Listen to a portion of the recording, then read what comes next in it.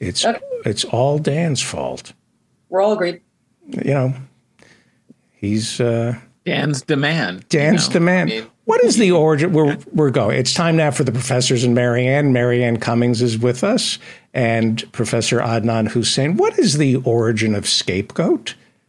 You're a religion professor. What is? I'm not testing you. I'm just trying to. Yeah, I'm not sure myself. I would probably, if I'm guessing, since I don't know the actual origins of the word scapegoat or what phenomenon was coined and characterized by this term scapegoat, I would think that it might be one of these kind of totemic sorts of absorbing of the evil in a kind of totem, and then you sacrifice, right? And you punish, this animal because you can't do that to the people or something like this, or there's something that's a little bit abstracted, so you kind of put it in a physical sort of form. And choose one, animal to make the object of this kind of ritualized purgation of evil. It's a kind of fetish object, or something, like a sin eater. Yeah. Okay. Yeah. I mean, that could be it. I mean, I should look it up and kind of see if I can find anything that's a little bit more substantive. But I think I remember reading about this in grade school. Yeah, it seemed. And to go through the town, and I don't know where this was. Yeah. But basically. Somewhere in Europe, no doubt. Somewhere in Europe. Like a dark German village, small town in Bavaria or something. Right. That would be my guess. But why not escape cat? I mean, oh no, you're cat people. So I'm sorry. Yeah, cat people. Yeah, you're cat people. All right. I'm just, I saw. Nobody's a goat person. That's right. I mean, so that might be part of it. I saw a video of a very respectable professor, one I really have admiration for, videotaping him and his family walking by a cat in a box, swiping at their legs. He seemed to have been very amused by a cat hiding in a box who would swipe. Absolutely. They are just the cutest, devilish little things, They are. When you sacrifice something at the altar, did the high priests, at least, I guess, in the Old Testament, they ate, when you brought and sacrificed things to God, that was also going to feed the high priests, right? Yeah, I think it's like, reserving a certain, amount of produce in fertility cults or animals, livestock, for the priestly caste. And, it's interesting. I mean, all animal sacrifice and even just the eating of animals. I mean, if you look at indigenous traditions and spiritualities, there is this idea that this is a living being, that you're taking the life. That is a very serious thing to be doing on some level. And although the life cycle requires it, there's some element of having to, pay homage to the life that you're taking, ask its permission, or at least a prayer of why you're doing this. And we have, in the consumption of animals, gotten completely away from that. Actually, industrialized food, agriculture, but even in smaller scale agriculture, you get to know the animals. And so the eating of them is actually something both natural in a way, but it is also serious, which is why you have all of these sacrifice. How do you slaughter? Why is there kosher? It needs to be blessed. It's partly also because you can't spill blood without it being, sanctified in some way. Right. So I think that element is also there in the animal sacrifice. I mean, this is what I think perhaps comes from, are the larger provisions that, well, if other people are going to do it, it needs to be now encompassed somehow within the sacred.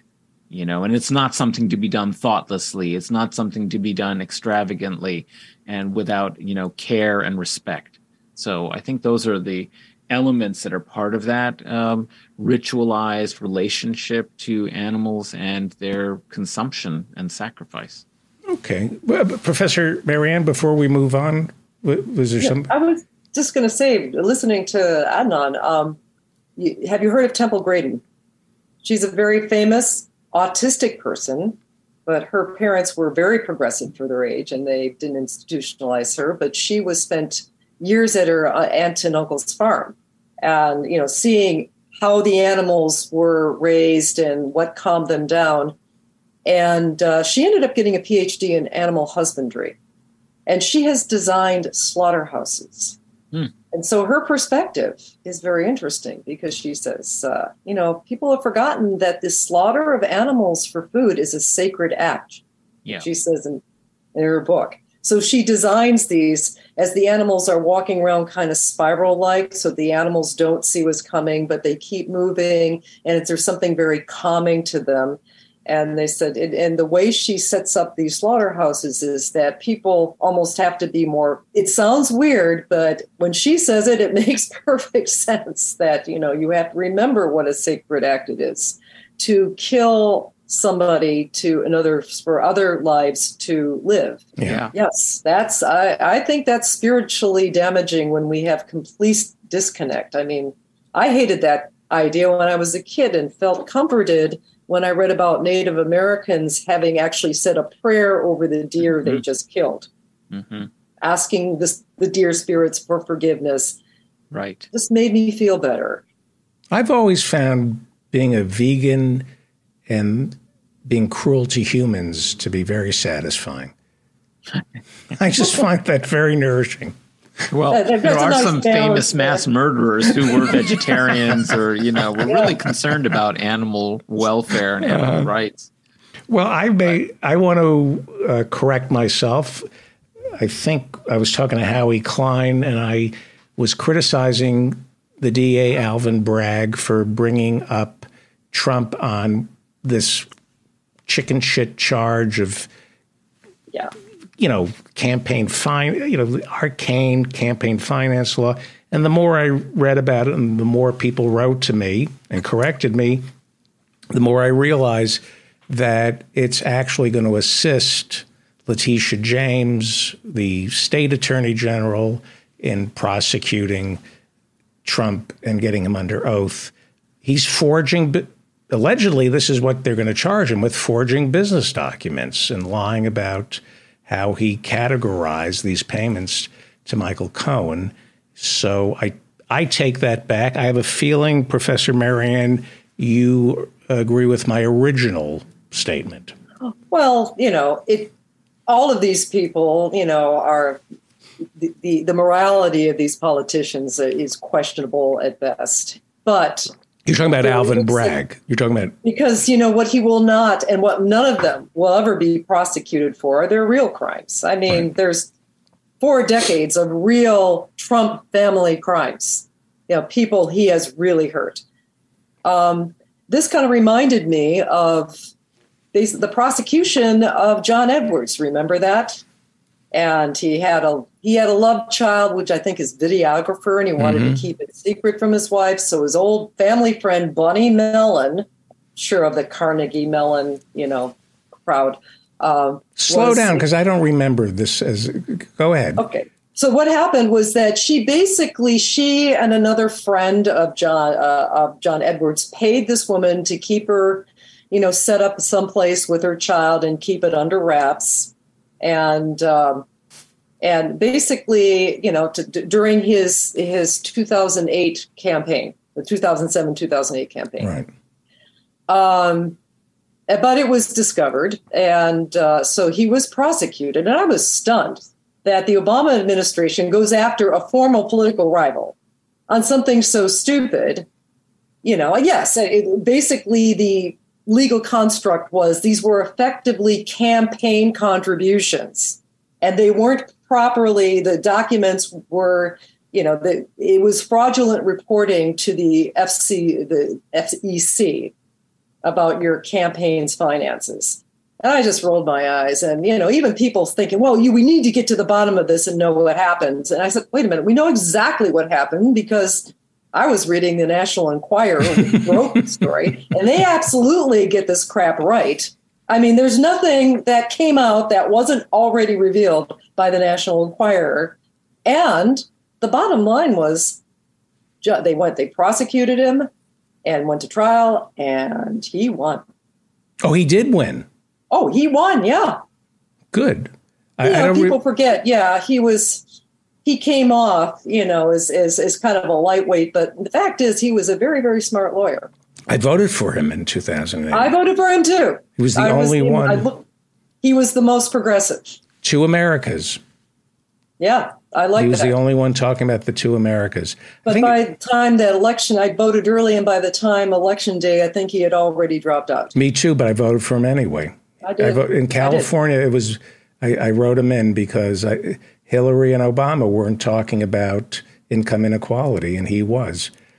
But anyway, he's just playing. To me, this is just more of, and this is, and in some weird way, you've got to hand it to Trump for understanding, playing to the room, understanding, at least the lizard brain level American politics. So he announces, Trump, that they're going to indict him. Oh, yeah, Tuesday's the day or Wednesday's. And then there's all this Sturm und Drang and drama in New York. And everybody is preparing themselves for judicial Armageddon.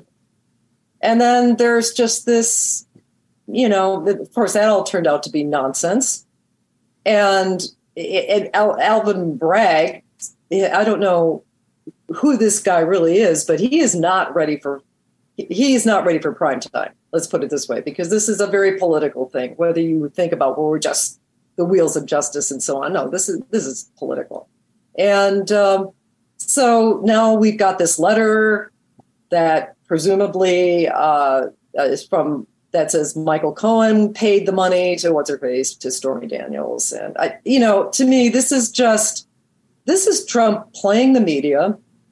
I mean, he's just playing the media like this. And, so I have no idea if they will get their act together by next week and arrest him. But there is a political, now that it's so buffoonish and hush money to a mistress is so not applicable to anybody's lives and the problems people are having right now.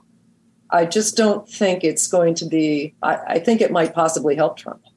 Unless they're building a case to get him to lie, to get him under oath, to lie about how he conducted his business practices. But he didn't conduct his business practice. That's the weird thing about Trump. It's always somebody else. Trump doesn't have email. Trump never writes anything down. He doesn't have a journal, and Trump himself is not big on unexpressed thoughts. So it's like, if it's in his head, it's out his mouth. I just don't know what they're going to uncover.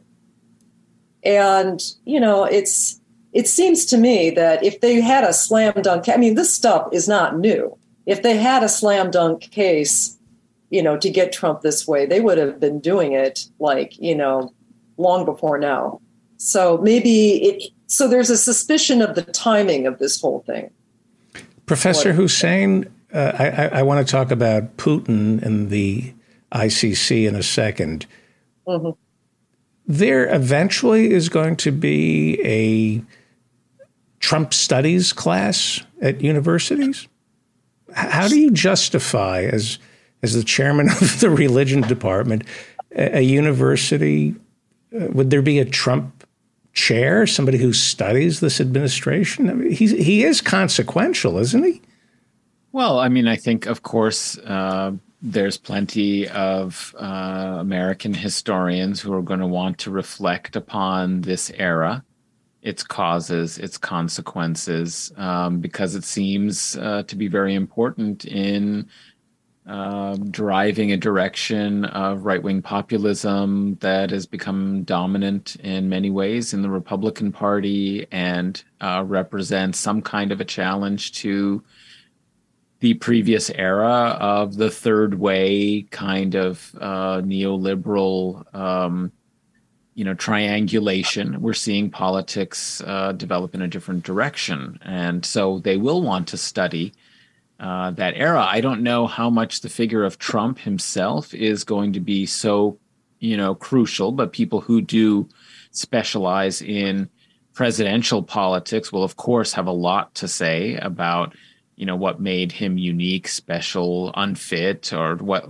however they'll want to characterize Trump's particular 4-year and possible, you never know, second administration. So, there will be, components of this study that, have to be dealt with and have to be, encountered in American presidential politics, electoral politics, but I think it will be significant, more for the movement and what he seemed to symbolize for people, and how it is that somebody who was very much outside the mainstream of American presidential fitness for candidates and so on managed to end up becoming president. So, yeah, of course there will be. I mean, because this is an interesting moment in history.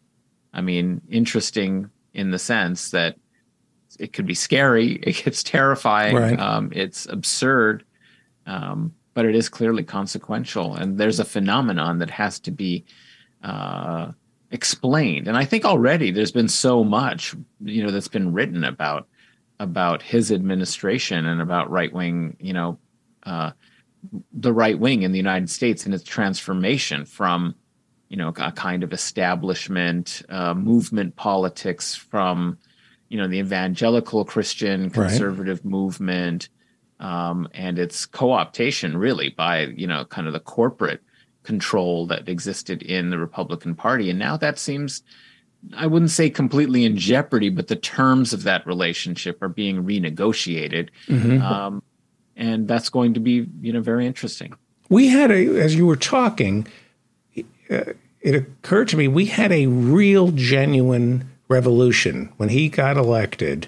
This is somebody who has absolutely no government background. For the first time, at least in the 20th century and the 21st century, I don't believe anybody ever came out of nowhere the way Donald Trump did. He was a businessman. Woodrow Wilson, he was a governor. university president. Wasn't he governor of New Jersey, too? I think he might have been governor of New Jersey. I don't think so, but I think he kind of came out of just academia. I think he was president of Princeton, and then he became governor. Oh, this is what happens when if Ann Lee were here, we would remember. We would know this. But all I have to say on that is, of course, a university professor is eminently qualified to run for power. Or a department. No better chair. Training, really. I mean, if you can't knock the heads in in the small stakes and bitter feuds of academia, then there's no hope for you for partisan politics at the federal level. So right.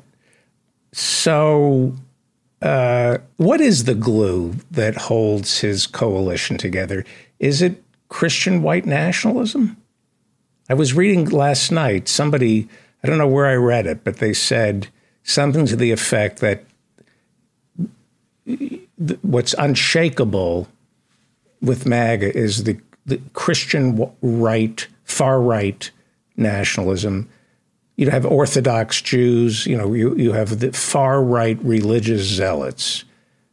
Is that the glue? Well, I wish Reverend Barry Lynn was here, since he knows these communities so well. Because to my mind, it's always been a really strange way in which he's become the bearer, almost messianic figure of the religious right. It's true that they seem to be an unshakable part, but they weren't the original. I don't know if they were really the original base. That gained him attention in the primaries. I think that was a coalition that was forged. They were convinced that he was the suitable bearer of their hopes for a very fundamental change. But I think that was something they had to be convinced of, because he doesn't appear to be a very devout person. He has not. Yeah, I find it very funny, that he doesn't even really go through the motions in a very serious way of, like, the way politicians typically do about their bona fides as a religious person, talking about that all the time. I think he made rather perfunctory gestures in the direction, but he was willing to turn over judicial nominees and basically say, you get me in power, I will adopt your agenda. And they've never really had somebody who was in a position to do so be that frank, I think. And that transactional. Open. Yeah, that transactional. I think before, but with all due respect for, Reverend Barry, really what got Trump into politics? I mean, he'd been into showbiz, right? Politics. I mean, and quite frankly, I've been disgusted with Donald Trump for decades, but, long after he'd established himself as racist and outrageous and sexist, Oprah was his friend, the Clintons were his friends, everybody was his friends. Because he was kind of the happening guy. So, and so people think that somehow his Machiavellian political streak was Roy Cohn. No, Roy Cohn was his employee. He didn't teach him anything. The guy that introduced Trump to politics in a very sociological way was Vince McMahon, who was the president of the World Wrestling Federation. And it's when Trump got involved with that. And I have to tell you, there's a sizable chunk of the population that is, really into wrestling. My friend's kid was into wrestling. We went down and saw these wrestling matches. Oh, my God, they are like modern day gladiators. The whole spectacular show. And there's a morality play going on. They're the heels, they're the heroes. And by the way, it's the heels that everybody shows up to see. And they're the ones that become the big stars. Like Dwayne Johnson was the heel. The Rock, Hulk Hogan was the heel. They started out as the bad guys, and then the narrative switched and they became popular. Trump tapped into a lot of that kind of, just the politics just being a big stage and people projecting their morality or narratives onto it. And, so when he was on the stage in the Republican primary debates, holy crap, he owned that stage. It was amazing to watch and pretty funny, especially when he essentially ended Jeb Bush's career, saying the thing that why hadn't Democrats been saying for 10 years? Your brother didn't keep us safe. And then he's on the stage going, look, I know what these politicians do. They do what the money tells them. I know, I've given all these guys money. Yeah. And of course, when Marco Rubio pipes up, you never gave me any money. Oh, little Marco. Yes, I almost forgot about you. It's so, the guy he dominated that stage. And it's like he was a natural because he understood the American psyche in a way that most people, like, for instance, the Clintons can't, because they're in this very privileged bubble for a long time. Right. I remember the Church of the Subgenius. One of the teachings is if you're not watching TV, you have no idea what America is about. And there's some truth to that. Oh, my God. That's his genius. That's his genius. I had no idea. By the way, I kind of vaguely knew about The Apprentice. I had no idea it was that long running. And when my friend told me about that, friend, because she watched it religiously, and she said, it was the most entertaining thing on television. And then basically the feud with Obama announcing the capture of Osama bin Laden that Sunday night, that preempted the season finale of The Apprentice. I didn't know that. I had no idea. I'm going, are you kidding me? And the night before, he humiliated him at the White House Correspondents' Dinner. That was such a cinematic night for Barack Obama. Oh, yes. Now, at the time, it didn't bother me so much. A lot of my more thoughtful friends were going, he shouldn't have been showboating so much. Or I said, well, he's entitled. Look, we have like 8 years of that little twerp, George W. Bush, prancing around. But But after a while, that did bother me too. To the point was, I wondered what the hell really did happen there, and did it even matter? What happened? Where? What? What happened was because at that point, Osama bin Laden. Remember who is the Prime Minister of Pakistan? Musharraf? No, the woman. Benazir Bhutto. Benazir Bhutto. She had been claiming for years. So we all know that bin Laden's been dead for years. I mean, she said that publicly, quoted many places and times. And so, you got to wonder. But the whole point is that it's neither here nor there, whether or not. When did she die? Wasn't she dead already? She got assassinated. Yeah, but I think she died before 2001. I think she might have been assassinated before that. But she had said before that. But the point is that, all of this, regardless of what happens, it's all presented, like Hollywood style. It all presented with a very simplifying narrative, which is why, the whole business of the bank failures is kind of dry and not so interesting because you get into the details of the bond market and it's like. Well, let me get my arms around this because I want to talk about Putin before and the ICC. But before we do, I just want to clarify something about Afghanistan because on the show, I think it was Monday, some people were surprised that I kept saying Afghanistan had nothing to do with 9/11. I was very uncomfortable saying that. I said that Barack Obama lied when he said in 2008, we took our eye off the ball. We shouldn't have invaded Iraq. Afghanistan is ground zero for terrorism. That's what he said, that Afghanistan was the good war, Iraq is the bad war. Most Americans think the Taliban assisted Osama bin Laden. And to me, it's worse of a lie than Saddam Hussein in Iraq being behind 9/11 because that has been disproven. But this is a stubborn lie that Americans believe in. As we were pulling out in 2021, Milley, the Joint Chiefs of Staff chair, kept saying, we have to keep an eye on Afghanistan. This is where terrorism is brewing. Am I misreading what I'm right? Am I right that Afghanistan had nothing to do with 9/11? Well, the Taliban certainly did not.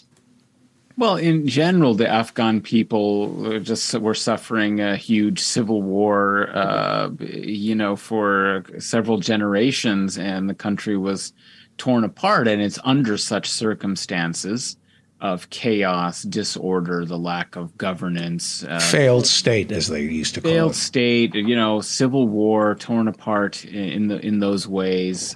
Feudal lords, basically warlords, controlling territories and summary justice. And it was really out of that sense of chaos that the Taliban actually emerged and managed to enforce some kind of draconian, though it may have been some kind of sense of order under their repression and control to put an end to most of the fighting. It wasn't the Taliban government that had any ambitions or interests in global affairs and in the U.S. role in any of this. They were an Afghan kind of national movement, a movement that emerged in those specific contexts. However, they did provide safe haven of a certain kind to Al-Qaeda and that internationalist jihadist movement that had originally been sponsored in the resistance to the Soviet invasion with Saudi money. The Mujahideen. The Mujahideen and U.S. kind of, training and armaments and intelligence and so on. So they're different. Al-Qaeda is a transnational, organization that happened to find a safe haven in Afghanistan, as they had in Sudan for a period of time. They'd had, operations, and they found certain regimes and certain conditions conducive to their operations of trying to mount, attacks on the established military dictators governing Muslim states throughout the region. But they were crushed in places like Egypt. They were forced out of there, and they had to go back to places like Afghanistan, because after, the Soviet occupation and invasion of Afghanistan ended, many of these people went back to their countries, or went to Chechnya, or went to so you had this kind of global dispersal. But it didn't really work. They weren't capable of overturning their corrupt, governments at home. And so many of them returned to Afghanistan because it was a weak state, and where they could have a base of operations. It's then that they decided, okay, we're not able to topple these corrupt dictatorships in our own countries, because they're supported by the United States. They're armed and supported, and it's impossible for us to overthrow them. So what we should do is try and, attack the far enemy and weaken that, right? So this was their kind of theory. The Taliban had no knowledge, I don't think, or interest in this kind of a strategic goal that fueled Al-Qaeda's international terrorist agenda. And so the association, it was always characterized. The slippage was important, I think, of course, but in precise moments, the Taliban were targeted because they could be a target. I mean, you could find them, you could, demonize them, and because they had provided safe haven for the terrorists. So it was understood that they weren't the terrorists. What does safe haven mean? It mean to me, was it Tora Bora? Where was he hiding out? Well, that's what's thought, that initially was holed up in a complex, underground kind of mountain complex in Tora Bora caves and so on. But I mean, what does that have to do? So isn't it kind of like there's a militia in Idaho that's planning an attack on another country, and our government is keeping an eye on it, but we can't stop do it. Too much about it. I mean, especially if you're a weak, government that doesn't have really full authority. And isn't that essentially what Al-Qaeda is? I mean, vis-a-vis Mullah Umar and the Taliban. Yeah, they at certain points. The Taliban saw Al-Qaeda as a threat because they did what they wanted. They acted with, impunity, and they were a bit of a problem if they were actually to control Afghanistan and establish the kind of regime and territorial control that they envisioned for the Emirate of Afghanistan. They were something of a political and military threat to the Taliban. So for America, they didn't cooperate at certain times. They had a sometimes collaborative relationship, but other times a tense one. And this is the reason why there are reports that Mullah Omar offered to kind of give Osama bin Laden up several times, made this offer in the run-up to the U.S. invasion. Right. Professor Marianne has brought that up several times in the past. And I think Al-Qaeda assisted in assassinating tribal, warlords. I think there was some kind... But is it safe to say that on 9/11, the Taliban were not dancing in the streets? Well, I don't. Well, yes. I mean, the reports that supposedly they were dancing in the streets, I mean, that was very much overblown, apparently. And And even if it were true, it doesn't mean they were involved, I mean, and operationally engaged and did anything. It's just that, the great superpower of the U.S. that is, oppressive has suffered a blow. But in fact, actually, that wasn't even really the reaction. People were kind of shocked and dismayed and so on.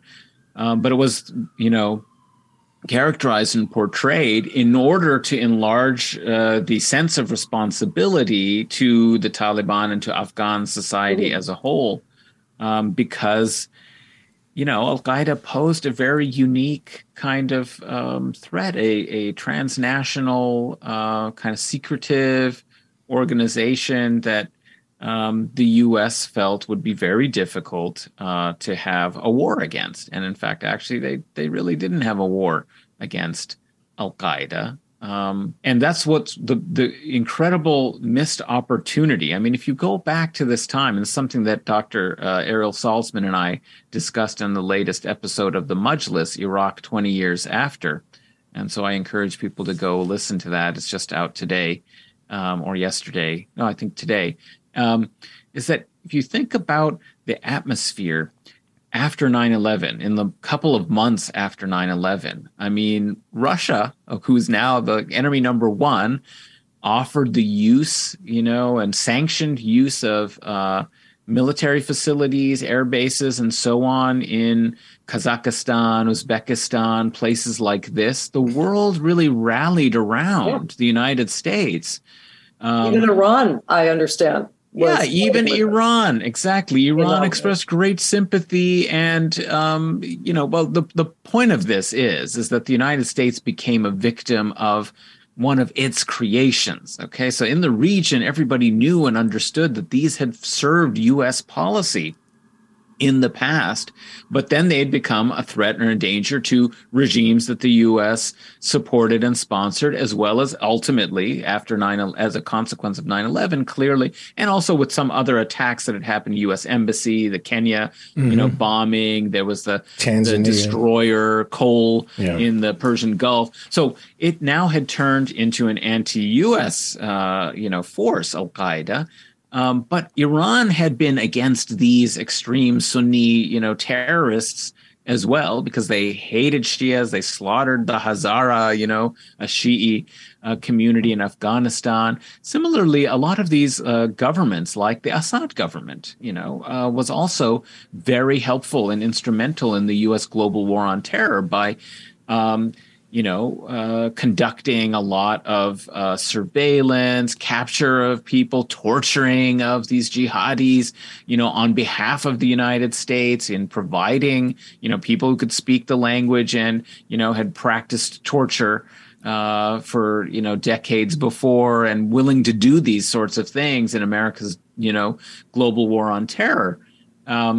And the reason why is because they saw these groups as threats as well. And this was never really communicated in the United States. They just had this kind of view of the Middle East and the Islamic world as being represented essentially by Osama bin Laden. And those kinds of associations ended up creating the conditions where any invasion, whether it was invading Afghanistan and Iraq, was possible if you associated them with terrorism, and in particular with Al-Qaeda. So the biggest lie was, I think, not that they had WMDs in Iraq, right? Because this was something that you could verify. You could have inspections. And this was the weakness of that kind of casus belli and rationale for war. It's like, well, then why don't we just do inspections? The international community was eager to organize those. You got Hans Blix, he's ready to go, right? So that was a process. Yeah, that was an uncomfortable, process that couldn't be as controlled as they wanted, because they wanted this war. They were planning this war, as Wesley Clark told us immediately after 9/11. They had a list of 7, 9 countries or whatever that they were going to use this as an opportunity to topple these governments that were threatening of U.S., geostrategic positions in the region and so on. So that wasn't actually the worst of the lies of the Bush administration. I think the worst lie was this intimation that Saddam Hussein had been a sponsor or collaborated with Al-Qaeda in 9/11, and because that was emotionally going to be resonant with the American, public, who had already now proven that they would make the association between the Taliban and Al-Qaeda and not distinguish between these two groups in any way that was relevant. So now they tried it again. Why not? It's proven possible to tar the Taliban, who are easily tarred because they're not a very, they don't know how to present themselves in the Western media. Let's just put it that way. It was easy to see that this was, the persecution of women and so on. So nobody was there to defend the Taliban, but you could make this association with them and justify a major, invasion of Afghanistan. And they did basically the same thing. And I think that was much worse.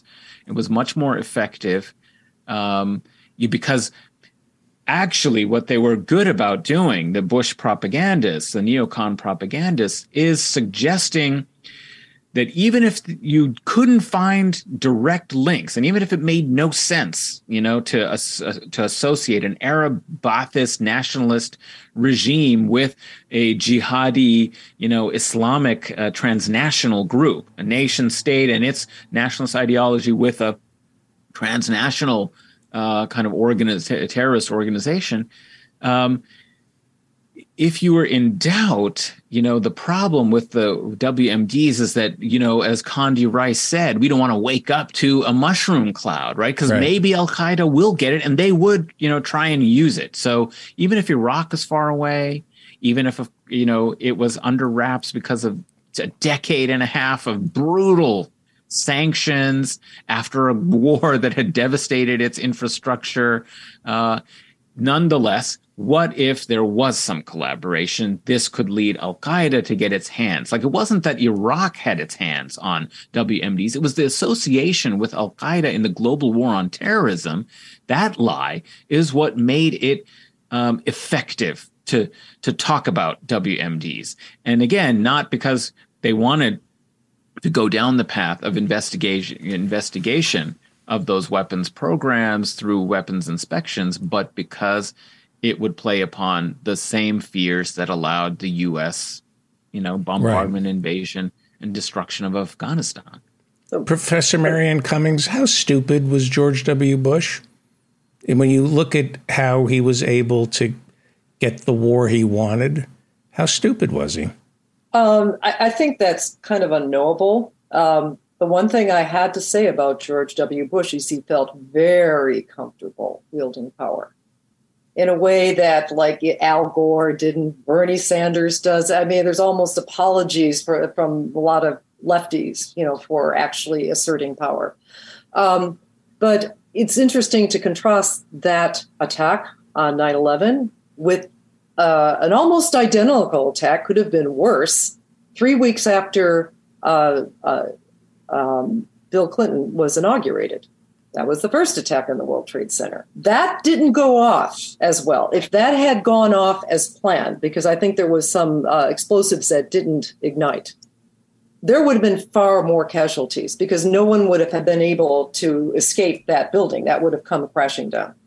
What did Bill Clinton's administration do? Well, they immediately assembled people who actually knew something in the intelligence agencies. Clinton, who actually is a smart guy, and was not quite on board with the neocons at that point.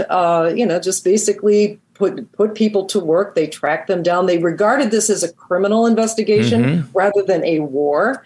And within 2 years, had the perps, arrested, had them tried. They were able to find out who Osama bin Laden was, like the blind sheik and all of his they were able to find through traditional interrogations, not torture. And, so they were able to track these down. There was a certain tension between Clinton and members of the State Department and the national security apparatus, which we would call neocons now, because they really wanted Clinton to be far more aggressive. But Clinton didn't see this as a war. He saw this as a police action, as something that... And that's what Kerry said in 2004. That this was a security problem. Right. A security problem, basically, of our own creation, as Zbigniew Brzezinski, admitted on the Diane Rehm show over 11 years ago. It was him that came up with the idea of, hey, in the Carter administration, of, hey, let's cause havoc for the Soviets and, just start arming these radicals in Afghanistan, which at that time had a moderate, if communist, or at least Soviet-friendly government. And I'm sure Howie Klein could tell you what life was like. He'd travel, women went to school, went to universities, and so on and so forth. So Clinton saw this as a national security. Now, what happened when Bush got elected? Literally, I remember this, it was the National Security Report Directive from February of 2001, February 6th, I believe. And it basically completely reconfigured, it dismantled all of the interagency organizations that the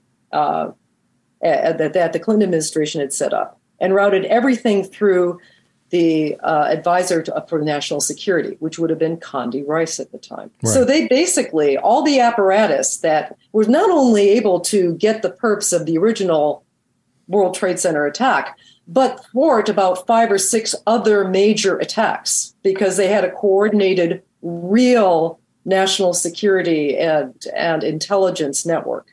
Now, all those were dismantled. Almost like, they kind of wanted to have something happen.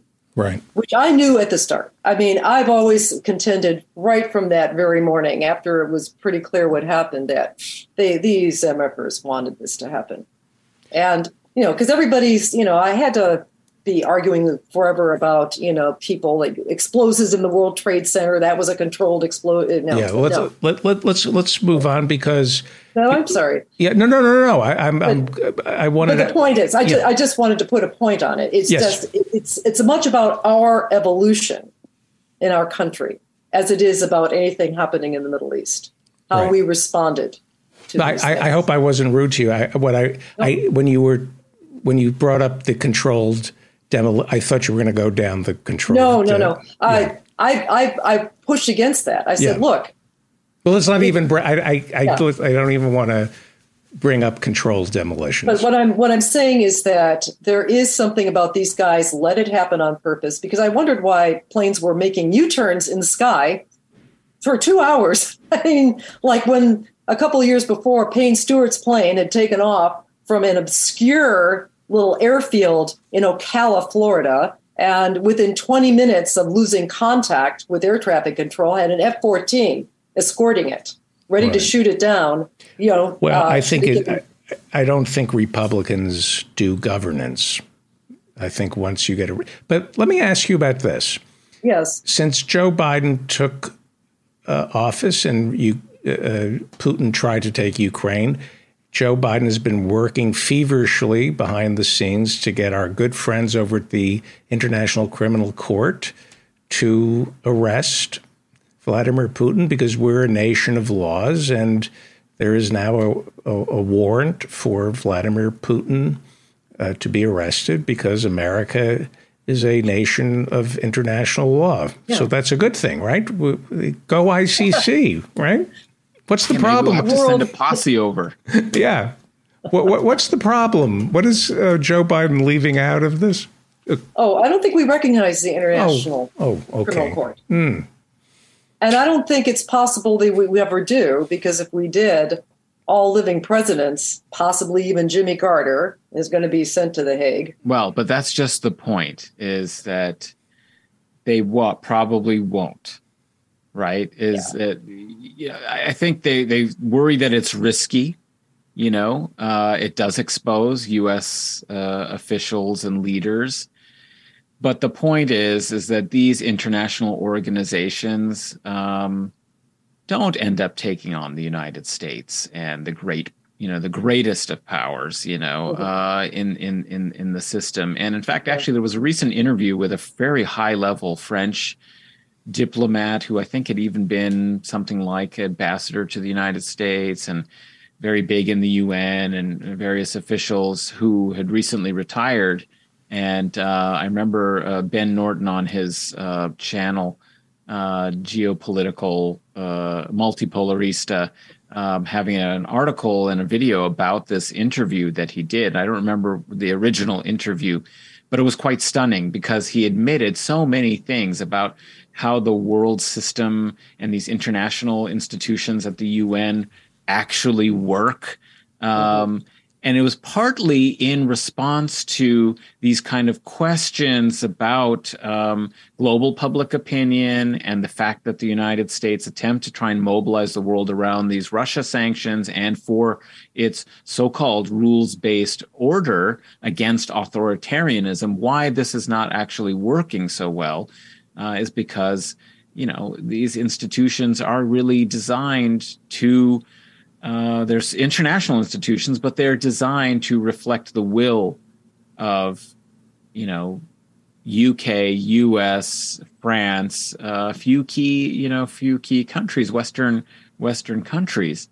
And so the thing is that they're not going to, charge US presidents. Russia is actually has not signed on to the Rome Statute for the International Criminal Court either. Or China stopped them issuing this warrant, right? Even though they don't recognize the court. I mean, Ukraine has, and so they can do it perhaps on Ukraine's behalf here. But it's very interesting to see, Anthony Blinken, U.S. Secretary of State, today or yesterday, encouraging all countries who are signatories to the ICC to enforce those provisions if Putin were to enter their jurisdiction, right? But apparently he could come to the United States and it would be fine. So we're not parties to it either.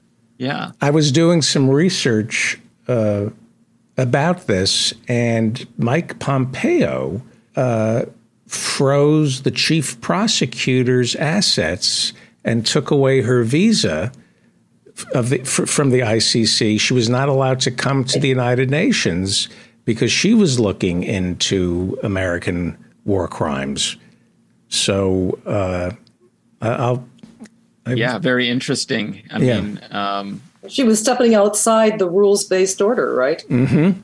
What are the rules? Well, what's also interesting here is like the timing of this. I mean, it seems to me that the story about and these charges and allegations of Russian, quote unquote kidnapping, in any case, transporting people from a war zone in Ukraine to the Russian Federation, and especially children, has received a lot of media attention some months ago. Yes. So those have not been put in the formal, charges of the ICC and a warrant, produced from months ago. I wonder what is significant or valuable in doing so now. Is there something useful in the timing? And I wonder if it does have something to do with the fact that a couple weeks ago, Xi Jinping and China put forward a kind of framework for negotiations and principles on which such negotiations and an ultimate peace should be concluded in the Ukraine situation. And is now, the premier of China is now visiting, or just was visiting Russia. And, if this is intended to embarrass sort of Putin, to scuttle the potential and possibility of genuine negotiations being, launched, and by making this threat essentially against Putin is definitely going to harden potentially his sort of willingness to negotiate, because now you have to deal with these charges and allegations, and that's out there. In just the same way that annexing the Donbass was a move that, definitely puts pressure on the possibility of easier pathway to negotiations. It just adds things that now are going to be a problem, to be dealt with. And I wonder if this may result from some concern that China was taking a pretty serious role and a potentially effective role in resolving this dispute. I mean, Zelensky himself said at the time that he rejected, of course, some of the presumptions and the idea that, any territory should be ceded. But of course, that's exactly what you would negotiate. I mean, if you're actually interested in negotiating, you don't make that criteria from the outset to have negotiations. He did express, however, interest in China's involvement and that he would like to present the case, Ukraine's case, to Xi Jinping. And I said at the time when I first remarked on that I don't think the United States really appreciated Zelensky indicating that he was open to some kind of talks and discussions with Xi Jinping, because I think the United States is concerned and nervous about losing, control of the situation by a peace being negotiated, particularly not by the United States. And because it's clear that China is starting to play a major geopolitical role. One thing that we haven't commented on is the fact that after, I think it was 7 or 8 years of no diplomatic relations between Saudi Arabia and Iran, that China also just very recently, just last week, announced in Beijing that it had brokered a peace deal, or at least a kind of formal recognition, with various other issues being on the table, that is going to allow Saudi Arabia and Iran to have diplomatic relations. It doesn't mean that it's suddenly peace is broken out in the Middle East, but it does mean that the situation has improved rather dramatically, and that the whole crux of U.S. policy in the region, which has been to have an axis of pro-U.S. Sunni and try and frame it, within and exploit fears about religious sectarian identity, about the Shia crescent, because Iran has its affiliates in Syria with a friendly government of the Assad government, and Hezbollah in Lebanon, and the Houthis in Yemen. This may be a pathway. Doesn't mean it's going to be easy or follow naturally, but that there may be a pathway for resolving some of these ongoing problems, including the horrible catastrophe that is the Saudi invasion and occupation in Yemen and the civil war that's been raging there as a result. So, this is a stunning development. It happened without the U.S. knowing that it was going on. And it goes because what else goes on in the world except for what the U.S. does, right? Now, well, yeah, and I have not seen any discussion about the nuclear aspect of this, but I am just willing to bet that there was no way that the Saudis went into this agreement or had reestablished diplomatic relations without Iran agreeing to not further its nuclear weapons R&D. Well, that's unknown. Yeah, that is unknown. But I know I have been trying to find anything about this, but I am willing to bet that under the radar, Iran has probably made quiet agreements with the Saudis that they will not pursue their nuclear weapons. Well, I hope that's the case. I would almost guarantee that would have to be the case for the Saudis. Well, unless it is that they will share technology with the Saudis, who also are interested in developing and proliferating. Yeah, I don't think Iranians want to do that. But let's hope it's not that. But I think that the two major issues out there get dealt with: the war in Yemen and the nuclear agreement, the halt on nuclear proliferation by Iran. And it will be dealt with in a way that I think will be much more stable than anything that the U.S. has been able to come up with. I rather suspect you're right, and I think that if China is a guarantor, they will be seen as a more reliable, stable, predictable, guarantor and sponsor of some kind of agreement. They're going to be more trusted. That's the problem. The United States is no longer trusted in the region. It's not seen as a reliable, ally.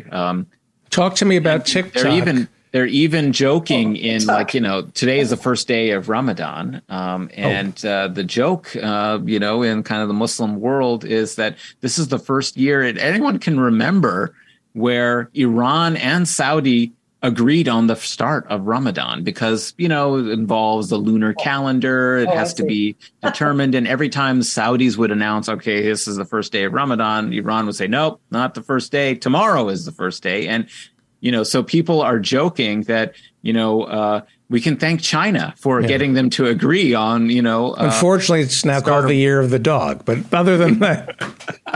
Yeah, exactly. So I think this is very interesting, to think about China's growing role that hasn't, happened as a result of it wielding military might in the region or exercising security interests, but through peaceful negotiation, sponsoring these kinds of talks that had actually been ongoing. I mean, one of the problems with and in fact, perhaps one of the motives for the assassination of Qasem Soleimani in Iraq is that he was actually there to meet with Saudi officials as part of an ongoing dialogue to try and resolve or at least, establish diplomatic relations. But the point is that, China is a huge trading partner with both those two countries, and it relies very substantially on importing energy from the Gulf, from Iran, from Saudi Arabia.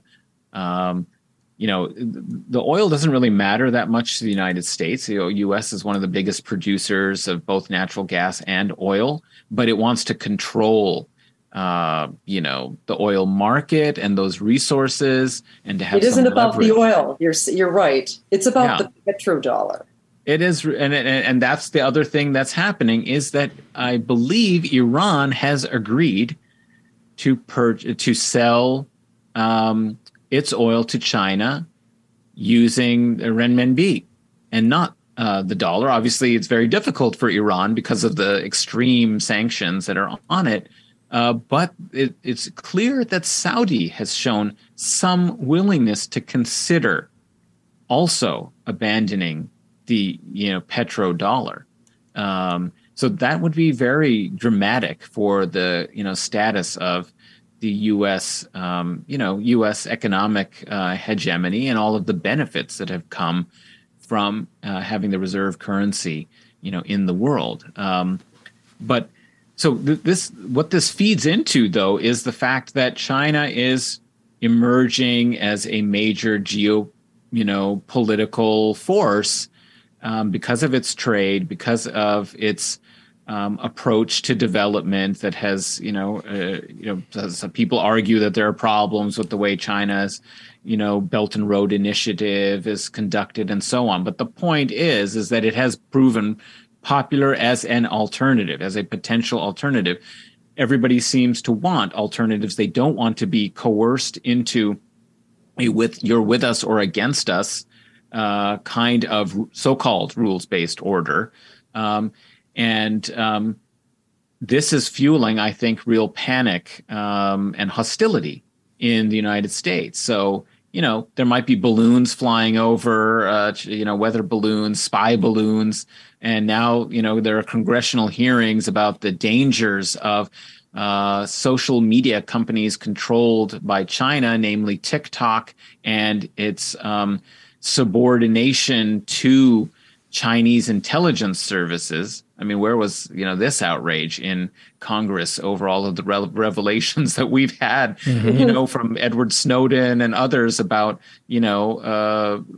Facebook and, and I guess we have had the Twitter files, I suppose. You could say that has been one element that is similar in this, but there's nothing like the same kind of panic. and it's bipartisan panic about the influence of Chinese technology companies, social media companies, and what they could do with that data, and the fact that they will have links potentially to intelligence services. This is, I think, a really important part of this new Cold War that we're in. And I see this as extremely dangerous, whereas what China did is actually very good for the region, and it's very good for the world to try and sponsor peace talks. Right. Well, speaking of petrodollars and other things that are as obscure to me as particle physics, let's ask a particle physicist to talk about the bank bailouts. Okay. Well, the only thing I can say about my qualifications where it regards economics and finance is I know what it isn't. And what it is not is physics. It is not, it is not a science like physics is, as much as the economists, as I remember the term physics envy from about 20 years ago was kind of something that was ascribed to economists. Maybe some hard science with brain chemistry, but, the bottom line, and I would really urge people to read Jack Rasmus's article in Counterpunch from yesterday, Banking Crisis 2023. There's a deep origins and future directions. So he talks about the three levels, of this crisis, the precipitating part, the enabling part, but then the fundamental part. And yes, the precipitating one was this massive liquidity just recently from the CARES Act and the COVID bailouts. And, they were just flooding the banks with money that weren't in a crisis at that time. So what do you do with all this liquidity? Do you have like a FDR type program that you would start doing massive work in public health? Do you have do you use that to accelerate Medicare for all? You could have done anything which would have resulted in a real economy, but you didn't. You just had money, free money that was just looking for investments, and in particular, nobody asked why so many millionaires and billionaires were created during COVID. And it was because of a lot of this speculative financing. And this SVB was probably the poster child, but that doesn't mean that there wasn't a whole lot of other banks doing the same thing. You had startups, you had all this angel type investment in so-called new technologies like that may never be brought to market. But this is what happens when you have, a pile of money sloshing around and people want to make money off of that money instead of like building up your communities, instead of doing major public works. Because after COVID, small businesses were decimated. There was, there was just literally millions and millions of people that needed to be helped. If you could have just gone to work with green energy projects and ventilation, just the upgrade of the HVAC system on every single public and governmental building in the United States, that would have been a real economy. Mm-hmm. That would have been real businesses. That would have been real manufacturing. That would have been real R&D. But they didn't do that. And, so I was looking at, I don't want to go explaining this because I don't think there's much to explain when you're talking about speculation. The scams can be incredibly intricate, but the bottom line is the same. It's the same kind of investment instruments that would allow a countrywide mortgage company like 15 years earlier to have a $64 trillion exposure in the market. When you've got these financial instruments that are so complicated and so redundant and opaque and hard to understand, the underlying, what underlies it, they blamed it on poor people getting houses. it doesn't matter if it's metals, mortgages, or even frickin' tulip bulbs. We know that when you have these, what I consider just finance capital. So, I think I want to connect it to the current situation of the world. We've got a whole bunch of people in the State Department that thought finance, insurance, real estate, that the GDP based on that is a real economy. Mm-hmm. And that these sanctions that would hit Russia, Powell would just devastate their economy, collapse the ruble. And then they discover that actually real economies have real resiliency. I mean, Putin has been, ever since he took over from the Yeltsin years, he was building up Russia. I mean, he modernized the agricultural sector. He had an industrial policy. There was another paper that I just wrote written in 2018 about reindustrialization in Russia, which meant an industrial policy, which means a massive innovation or at least regulation of your economy by the government, something that neolibs are loath to do. But it results in an economy that can actually scale up for a war, for instance. This is a very, very big topic, but I have been reading for quite a while. Pepe Escobar writes about these things in the Asia Times.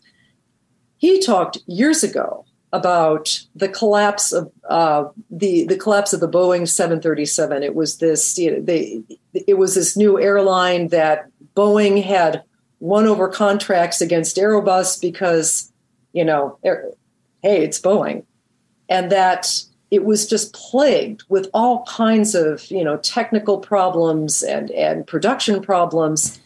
And it kind of revealed an industry, which is, aeronautics is one of U.S.'s core competencies was supposed to be aeronautics. And they find that as a result of, hyper financialization, finance driving everything, they didn't invest enough in their R&D, in their engineering staff, in their real capabilities. These just-in-time kind of global production schemes that at every point in the chain was designed to maximize profit and efficiency. And they found out that they had a disaster on their hands. Mm-hmm. And so, so what do the people of the world really need? Everybody needs to eat. Everybody needs energy. And, Russia has basically deprivatized its military, has built up over the years a real industrial policies. It's internalized, it brought back into the country most of its supply chains. Every step of this, of course, would be considered inefficient by people with a Western mindset. But for somebody running a country, that is trying to build up resilience against external forces and an external rating, it makes all this, it makes a world of sense. And now we see the fallout from that. Andrew Basovich, which I believe you've had on your show. Yes. He goes at it from another direction, but basically he comes to the same conclusion, that there is just something inextricably linked with our rabid consumerism and the resource wars that, we've just been doing in lieu of a real diplomatic-based foreign policy. And when you have this rapaciousness that, we always have to be growing, that profit has to be maximized. Well, people play these scams because individually they want to maximize their own money. Mm-hmm. And when you don't have, and unfortunately, as any of us know, I grew up playing Monopoly, it ends up being two players and then one player. And it's just, so all of these, what I liked about Andrew Basovich was in a very, very analytical way showed that, because we do not seem to connect our foreign policy with our domestic consumerism, but it is just intricately wound up in that.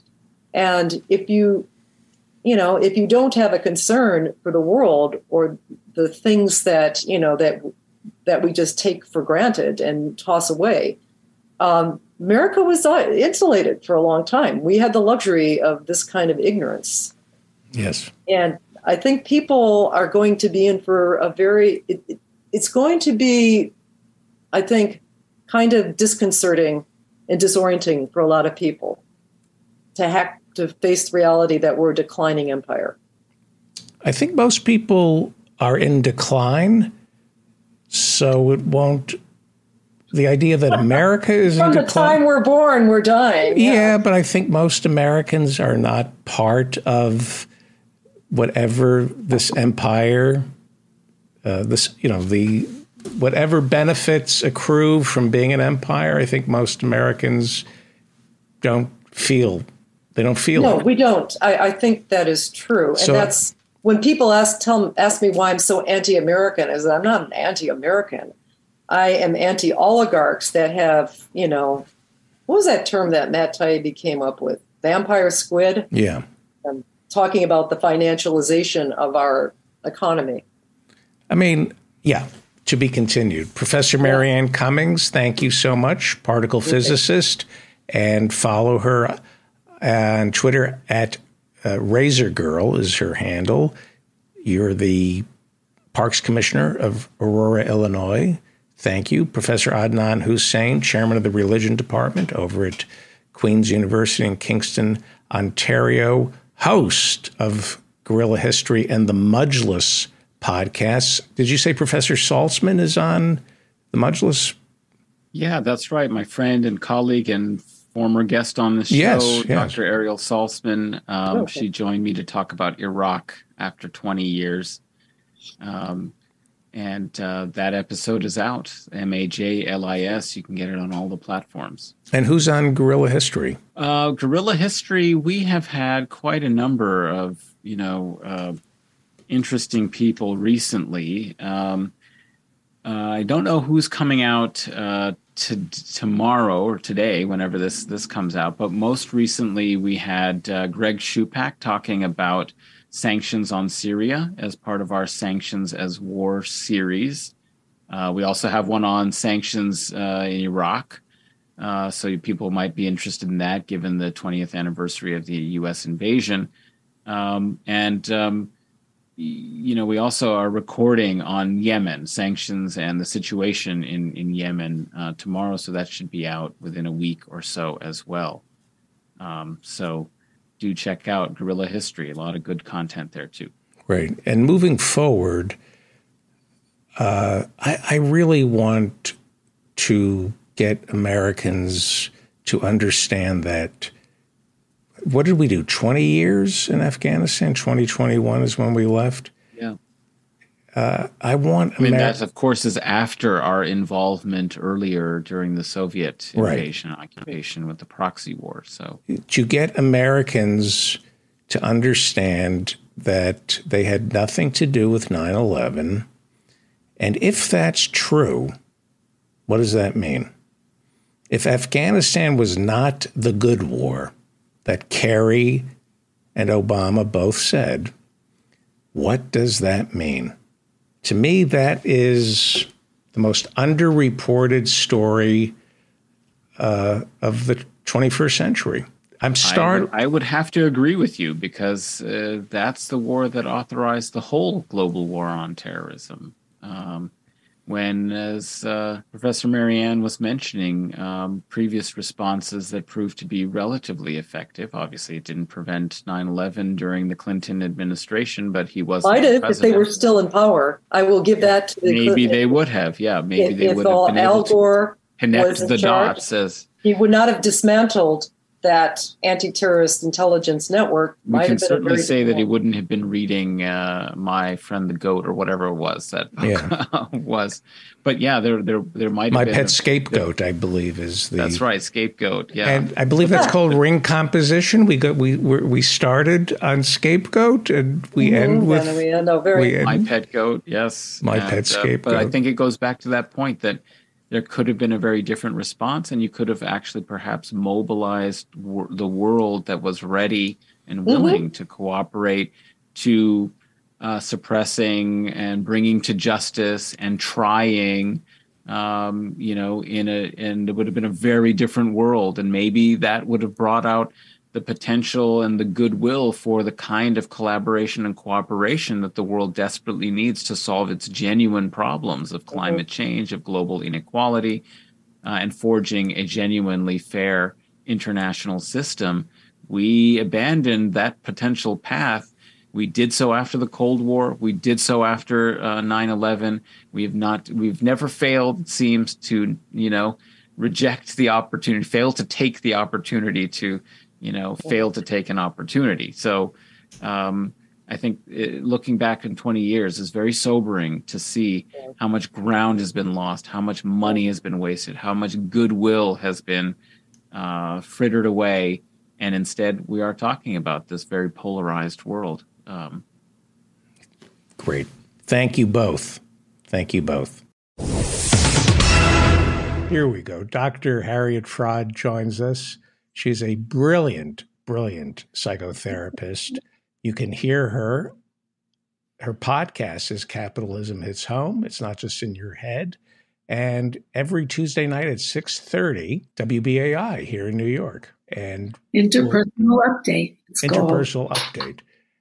So I was saying before we started, not to traffic in stereotypes about people of my cloth, but it is a miracle that I can look at the soundboard and the equipment and figure out why something is working, the way I was raised, I wasn't supposed to be able to figure this stuff out, but I can.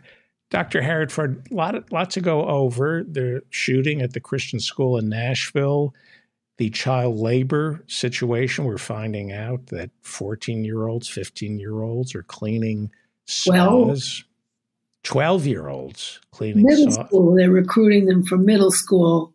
And 85,000 of migrant children have just disappeared from the radar because they just want to get them out of the shelters and save money for a change.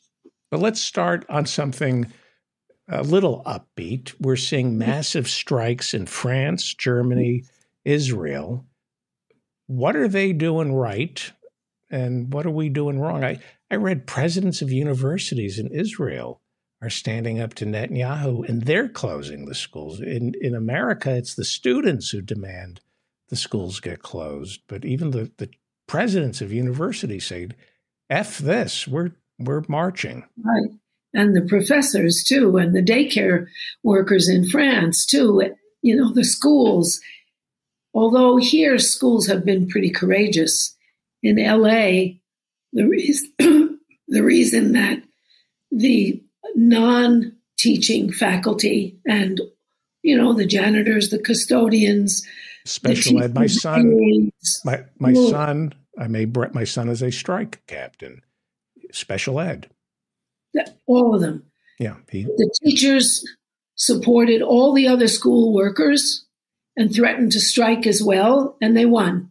They got a 30% increase in all the school personnel that are not teaching personnel, which is amazing because they all hung together, whether it was the custodian or the teacher's aide or the tutor, and they all hung together in solidarity with the teachers. It just shows labor solidarity wins. Yeah. That's what's happening in France.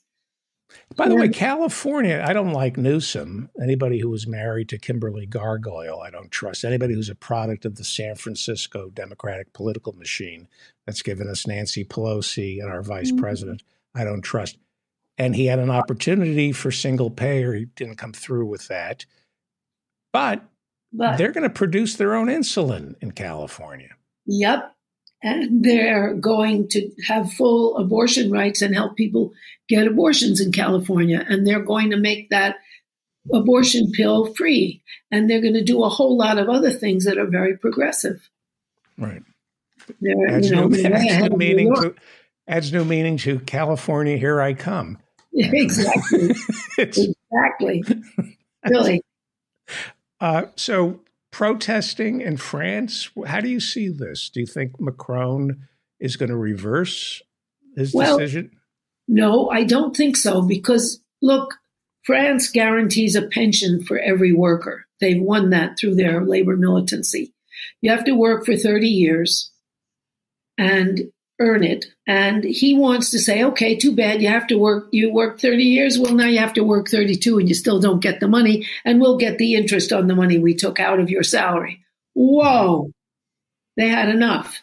And I think that the French have a tradition from the French Revolution on of protest. And the way I understand that is a couple of ways. One is they have choices in their electoral system. They could choose a monarchist. They could choose a capitalist. They could choose a communist. They could choose a socialist. They could choose a fascist. They actually have choices. Plus, they don't allow any money in elections. So you don't get the best democracy money can buy. And you don't just have two billionaires or two people who can get billions in financing running against each other and paying back whoever financed them to get in. They have a much less corrupted system. Plus, I also think that since they have universal quality daycare for 3-year-olds, kids grow up with the same group. They can be in daycare from 7:30 in the morning to 7:30 at night. And they go home with a clean outfit and all their meals. They don't all do that, of course, but that's an option. And so kids grow up with their peer group. When I was in France, I remember being at a store and this 3-year-old was just about the height of some breads in a basket. And he was chewing on all the breads, just gnawing on them at his level. And his mother, because they're, not all that sweet to their kids, his mother hit him. A few minutes later, he started gnawing again. Right. They have much more solidarity with their peers that they grow up with than American kids who are trapped at home with these two giants who gave birth to them, right, and who are omnipotent. And also, socioeconomically, they mingle more among classes. I think it was you who told me that in order to build an apartment building, even if it's high income, there has to be low income apartments in that building. Not only that, every company has to have on its board local people who will be affected if it closed or expanded and have to comment on the ecology of the production there. And they also have to have a certain proportion of their board be union members. So they're not going to elect to send their jobs away. And in any case, it's illegal in France. You can't outsource. Right. And so people have real investment in their jobs and they have much more control. Plus, they have very powerful unions. No union official can ever be paid more than the highest paid member of their union. So they don't have some people at the top who are bureaucrats making 6-figure salaries, while the people that they're supposed to represent don't make half that. And you have to have representation, and you can recall people. There is much more democracy in their union movement, and they're not allowed to have such pay disparities. And so that they have much more representative unions and their unions are organized according to parties. So the transportation union is a communist union. The energy union is a communist union. Other unions are organized along Christian democratic lines or socialist lines, but they're ideological, what worker power you want to have rather than not. And in the United States, in the 50s, they kicked the whole left out of the union, smeared them with an anti-communist brush, and lost the whole spark of the union. Right. So in 1970, you had 35%, a little more than 1 out of 3 workers was in a union, and you had much more income equality here. And now there's between 7 and 9%. You can't kick the left out. They believe in workers. Right. And so they fell for the anti-communist stuff, and they're weak in the United States. In France, they're very powerful, and in Germany too. Right. And in Germany, what happened, like in France, the Marshall Plan discouraged anyone from no communists were allowed to teach in the university if their university accepted Marshall Plan money, which they all needed because they were absolutely decimated after World War II. So that the PhD communists and socialists went into the labor movement and made these wildly powerful labor movements, which are now, I'm fond of saying how a couple of years ago they had 300,000 metal workers on strike in Germany, and they won a 22-hour work week with the same pay because they needed more work-life balance. Whoa, big difference. And those are all differences between them. And they live 5 years longer than Americans do in France. I remember going to a party in the Hollywood Hills with Democrats, Hillary Democrats. This must have been 10 years ago. And somebody said, "Oh, the French are so much better because of their, they mandate that all new homes, all new luxury apartments have to have low-income housing. And that's so great for low-income kids to be exposed to kids who have privilege." And I'm looking at your face right now, and I said what you're thinking, which is, I look at your kids, they're the ones who would benefit exactly from living with low-income kids, not the other way around. All kids benefit from differences between them. And they're not allowed to do what they've done in New York, where they get big tax breaks for adding affordable units, which they did on the Upper West Side. They had a separate entrance for the crap apartments that were less affordable. They couldn't use the pool. They couldn't use the regular lobby. And so you have segregated lower quality housing that you've included with a huge tax write-off for affordable housing because there's no inspection here. I'm being somewhat funny here. If I were rich, I can understand not wanting to, at a certain age, just wanting to be around other rich people so I don't have to feel guilty and I can be left alone. But my kids, the idea of that is, I'm joking around about not wanting to be around, but I understand why billionaires want to be around billionaires, but it's child abuse to raise your kids in that bubble with no life experience. It never ends well to just have them be only exposed to other rich kids. Does not end well for them. No, also they need to know how to get along with all sorts of people. And also the kids from a less prosperous home can benefit because they get to know parents, and then the parents can give them some options, help them with school, getting into a college or something like that. When America was less class segregated, it was a much more democratic country. There's a book by Robert Putnam about that, about what it has happened with the racial and income segregation, is that kids who used to benefit because parents would help who were more educated don't get those benefits anymore. Right. They're ghettoized. Well, let's talk about Nashville, Tennessee. A very tragic shooting today. Some details are coming out that make it even more uncomfortable. I don't know if we want to touch on some of the details, but I believe it was a Christian school. Yes, it was a private Christian school.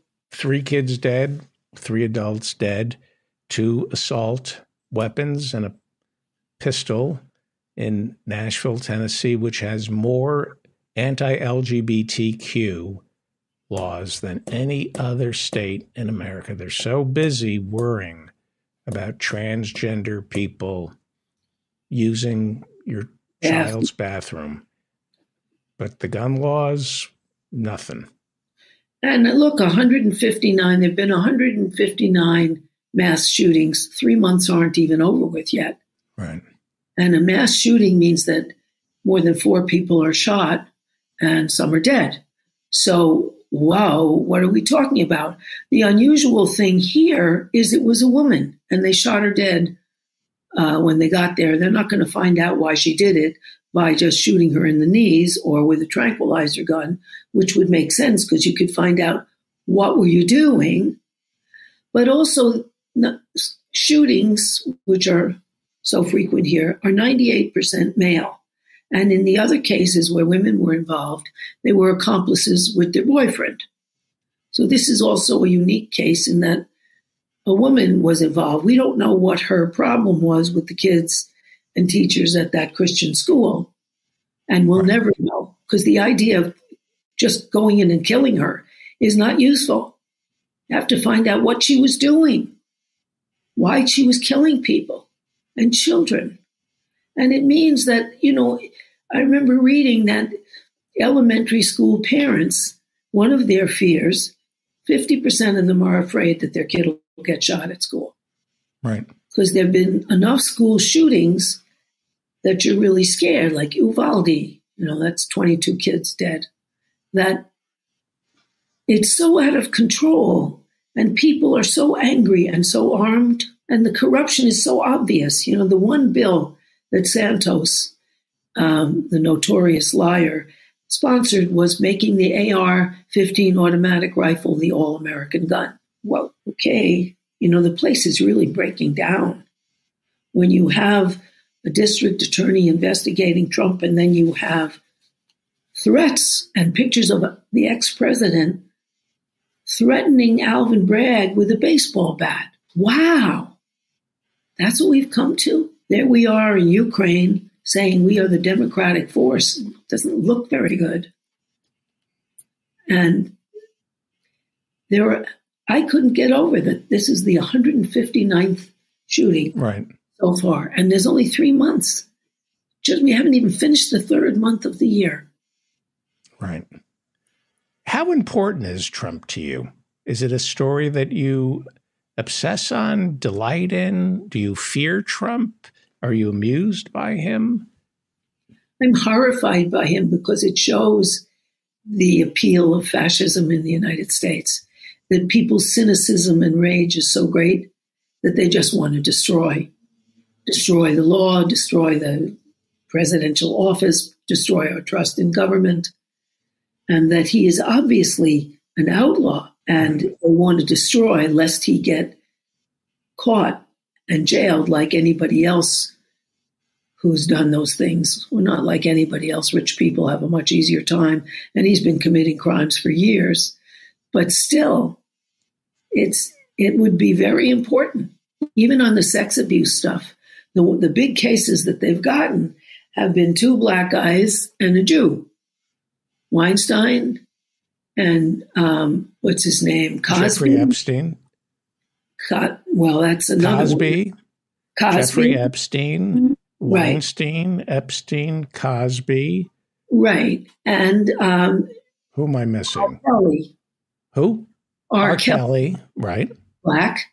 Yeah. And that of the whole monstrous Epstein rapes, they killed him, but Ghislaine is the only one in jail, the woman. Right.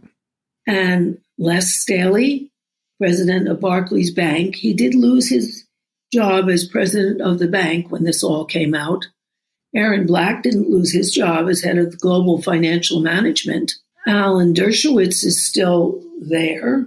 Les Moonves, the chairman of CBS, had to step down. He was deprived his big job, but his big bonus, which suggests that an internal investigation shows that he is a rapist, and yet because he was the head of CBS, he was able to tamp down there's evidence now that he was tamping down these police reports. That's right. And the same thing with Roger Ailes.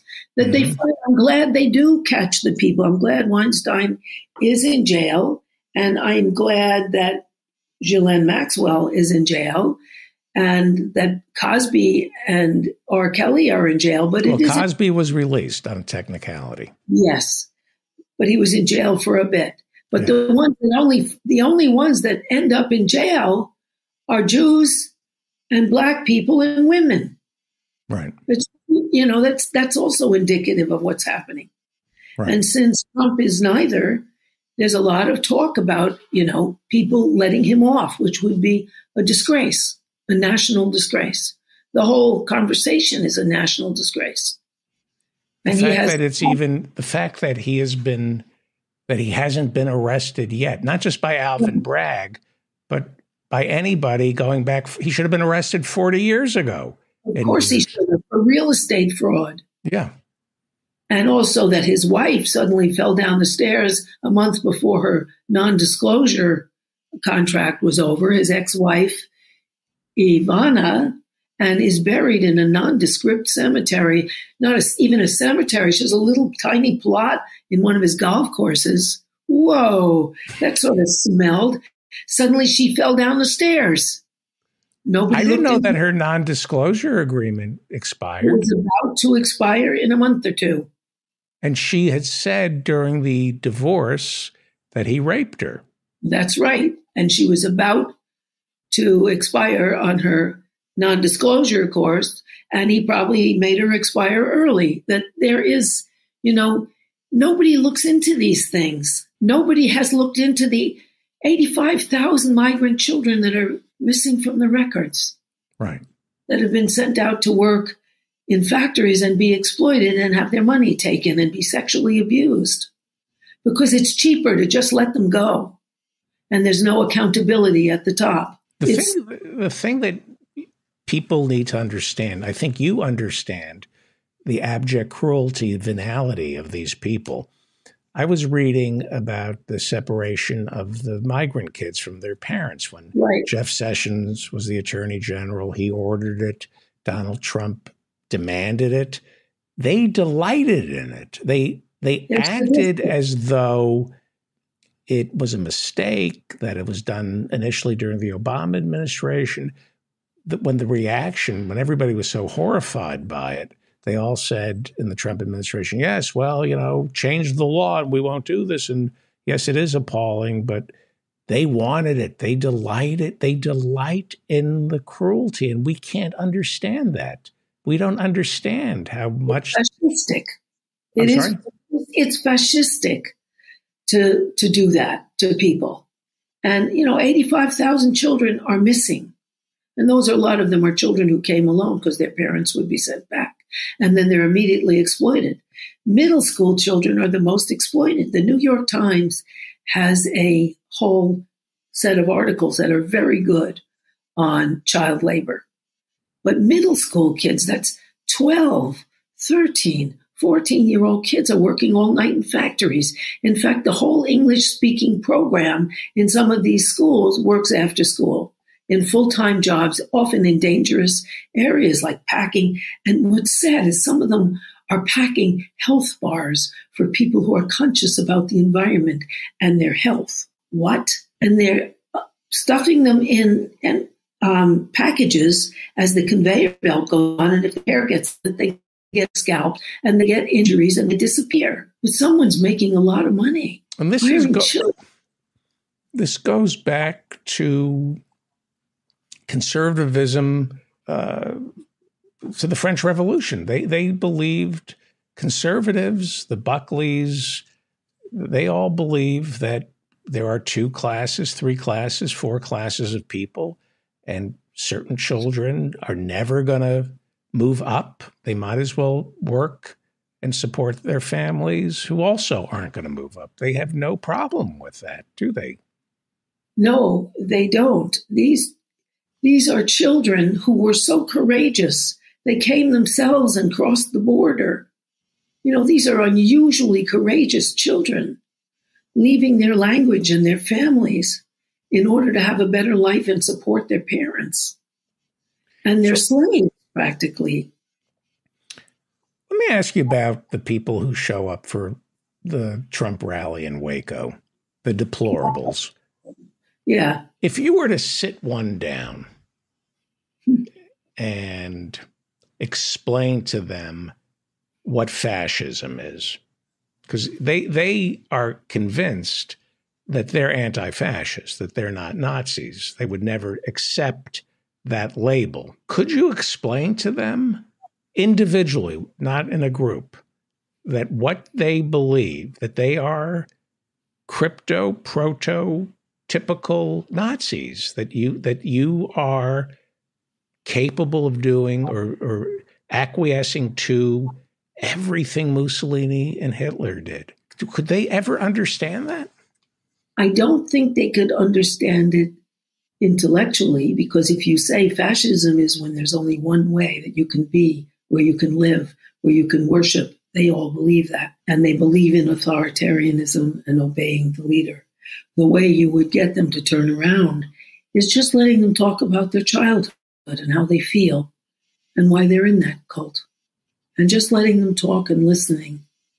And I've had that experience with somebody who was not in the Waco cult, as I call it, but who really hated foreigners. And I just listened to him talk for a couple of hours about all his feelings about it. By the time he finished, he wasn't so angry.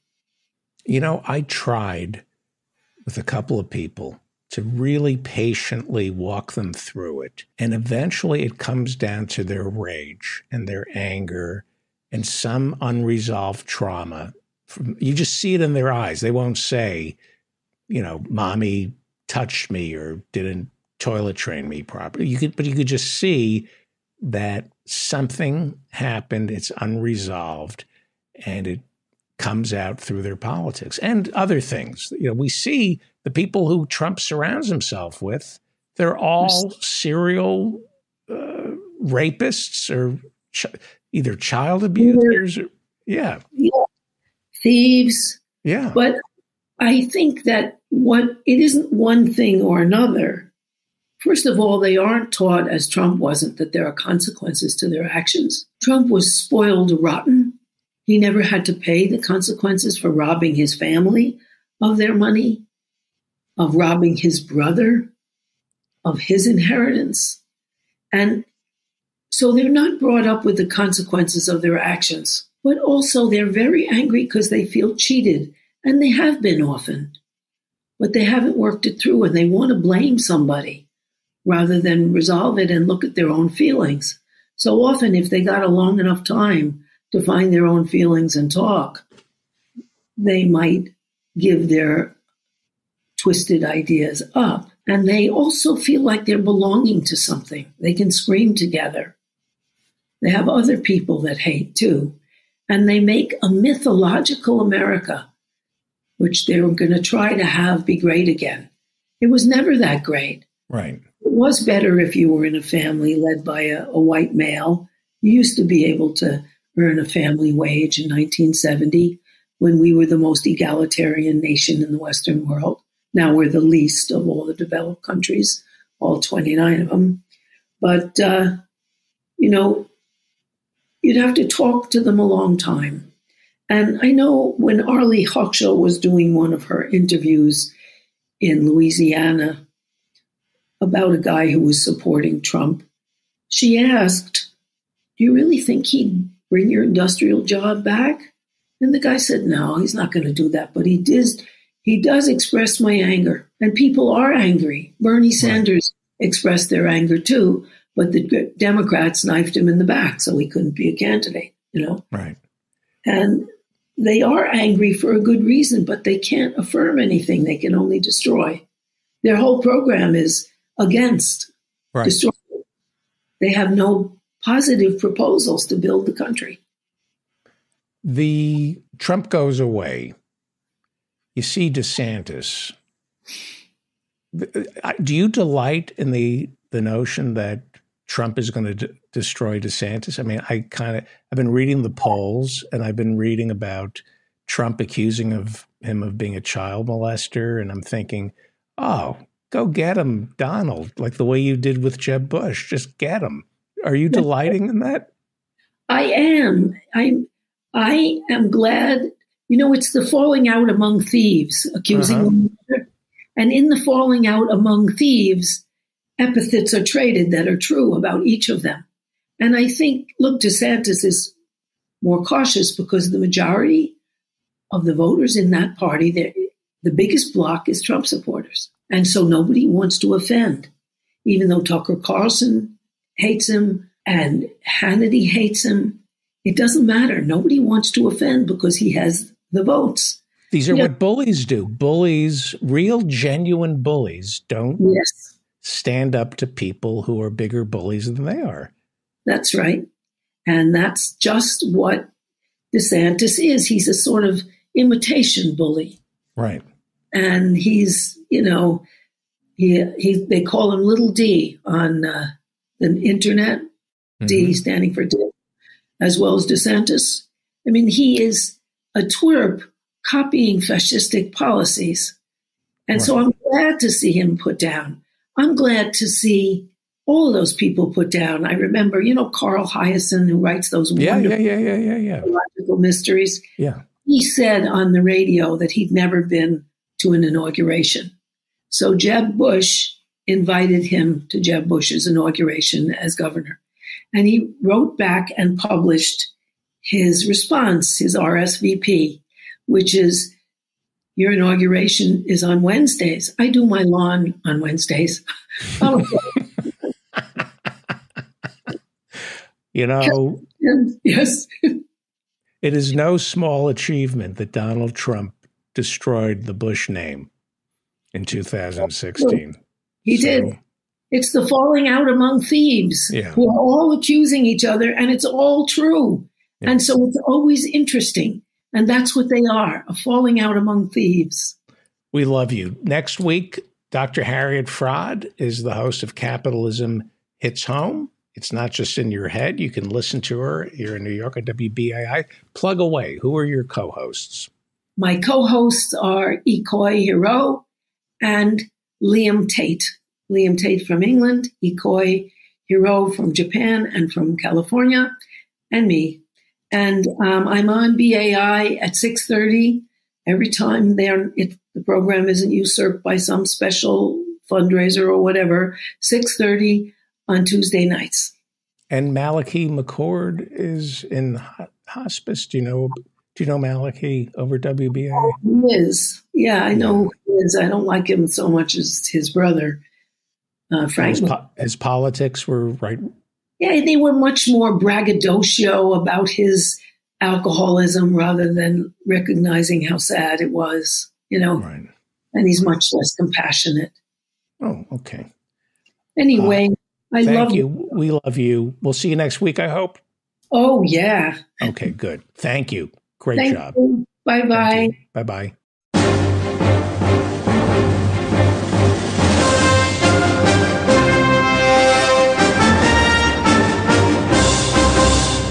Here we go. I'm David Feldman, and this is the Mop-Up. In Nashville, Tennessee, 3 students and 3 adults are dead after a mass shooter stormed a local Christian school carrying 2 assault weapons and a pistol.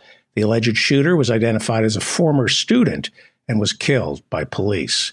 Israeli Prime Minister Benjamin Netanyahu has temporarily caved into public pressure and postponed a massive overhaul of his country's judicial system.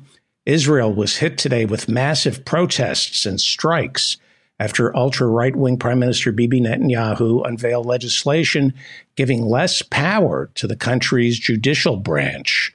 Protesters accused the Prime Minister of attempting a major power grab. The vote on the measure was delayed today in response to the massive outpouring on the streets. The European Union's foreign policy chief and NATO have both condemned Russian President Vladimir Putin's decision to install tactical nuclear weapons in Belarus. In a statement this morning, the European Union called it, quote, an irresponsible escalation and threat to European security. The Manhattan grand jury looking into Donald Trump's secret hush money scheme to silence porn star Stormy Daniels on Monday heard from the former head of the National Enquirer, David Pecker. That's his name, David Pecker. The National Enquirer has been accused of performing what are called catch and kills, where they bought exclusive rights to women's stories of their sex with Donald Trump and then would bury the story to protect the candidate. The FEC says purchasing the silence of these women could serve as an illegal campaign contribution. For more on this and much more, let's go to Los Angeles, where Howie Klein is standing by. Howie Klein is the founder and treasurer of the Blue America PAC, which raises money for progressive candidates around the country. We just had a great fundraiser Friday night for Maybe a Girl. And Howie is also writes Down with Tyranny. And these are the things. Hello, Howie. I have some things that I wanted to talk to you about tonight. Good. Let's talk. Well, these are the 5 stories that. Well, let me say something. Okay. When you when you were talking just now about the news. Yes. I got a weird feeling. One I don't really feel that bad about, which is when they said that they shot and killed the woman who went in and started shooting. Right. So that's fine. I admit it. I was glad that they. I'm having trouble hearing you. I said I was glad that they killed her. Right. Okay. So, but the thing that I had a little bit more trouble with was I felt a little kind of like relief that it wasn't a public school. I don't want to say the other part of it, but I think it's obvious. But I did feel like I was glad that it wasn't a public school where those 6 people were killed. Anyway, that was just something that happened in Tennessee, where in Nashville, where they're passing more anti-drag, anti-LGBTQ laws than in any other state in America. Yeah, and there's when you look at who to blame for all this stuff, like who's the real villain, to me it's the evangelical movement. So to tell me that a couple of 100,000 evangelicals were killed, hey, what a shame people got killed. Yes, no comment from me. I didn't make one either. You didn't make one either. You did not make one either. Here are the stories I want to talk to you about. What I've been going through, Down with Tyranny. Everybody should read Down with Tyranny. You're such a great writer. These are some of the stories you wrote about in the past couple of days.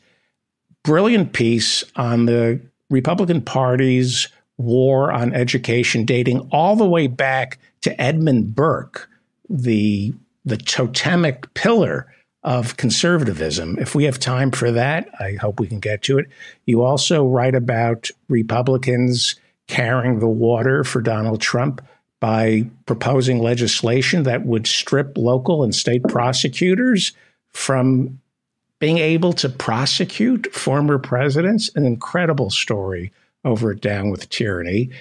If we have time, I'd like to talk about TikTok. Should Democrats support banning TikTok in America? I don't think so. And this year, Virginia goes to the polls, and you interviewed a woman who's running for a delegate in Virginia. I think she's already a delegate there, and she uses no.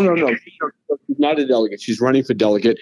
Jessica Anderson, and we should definitely have her come on. She's amazing, right? And a social media influencer.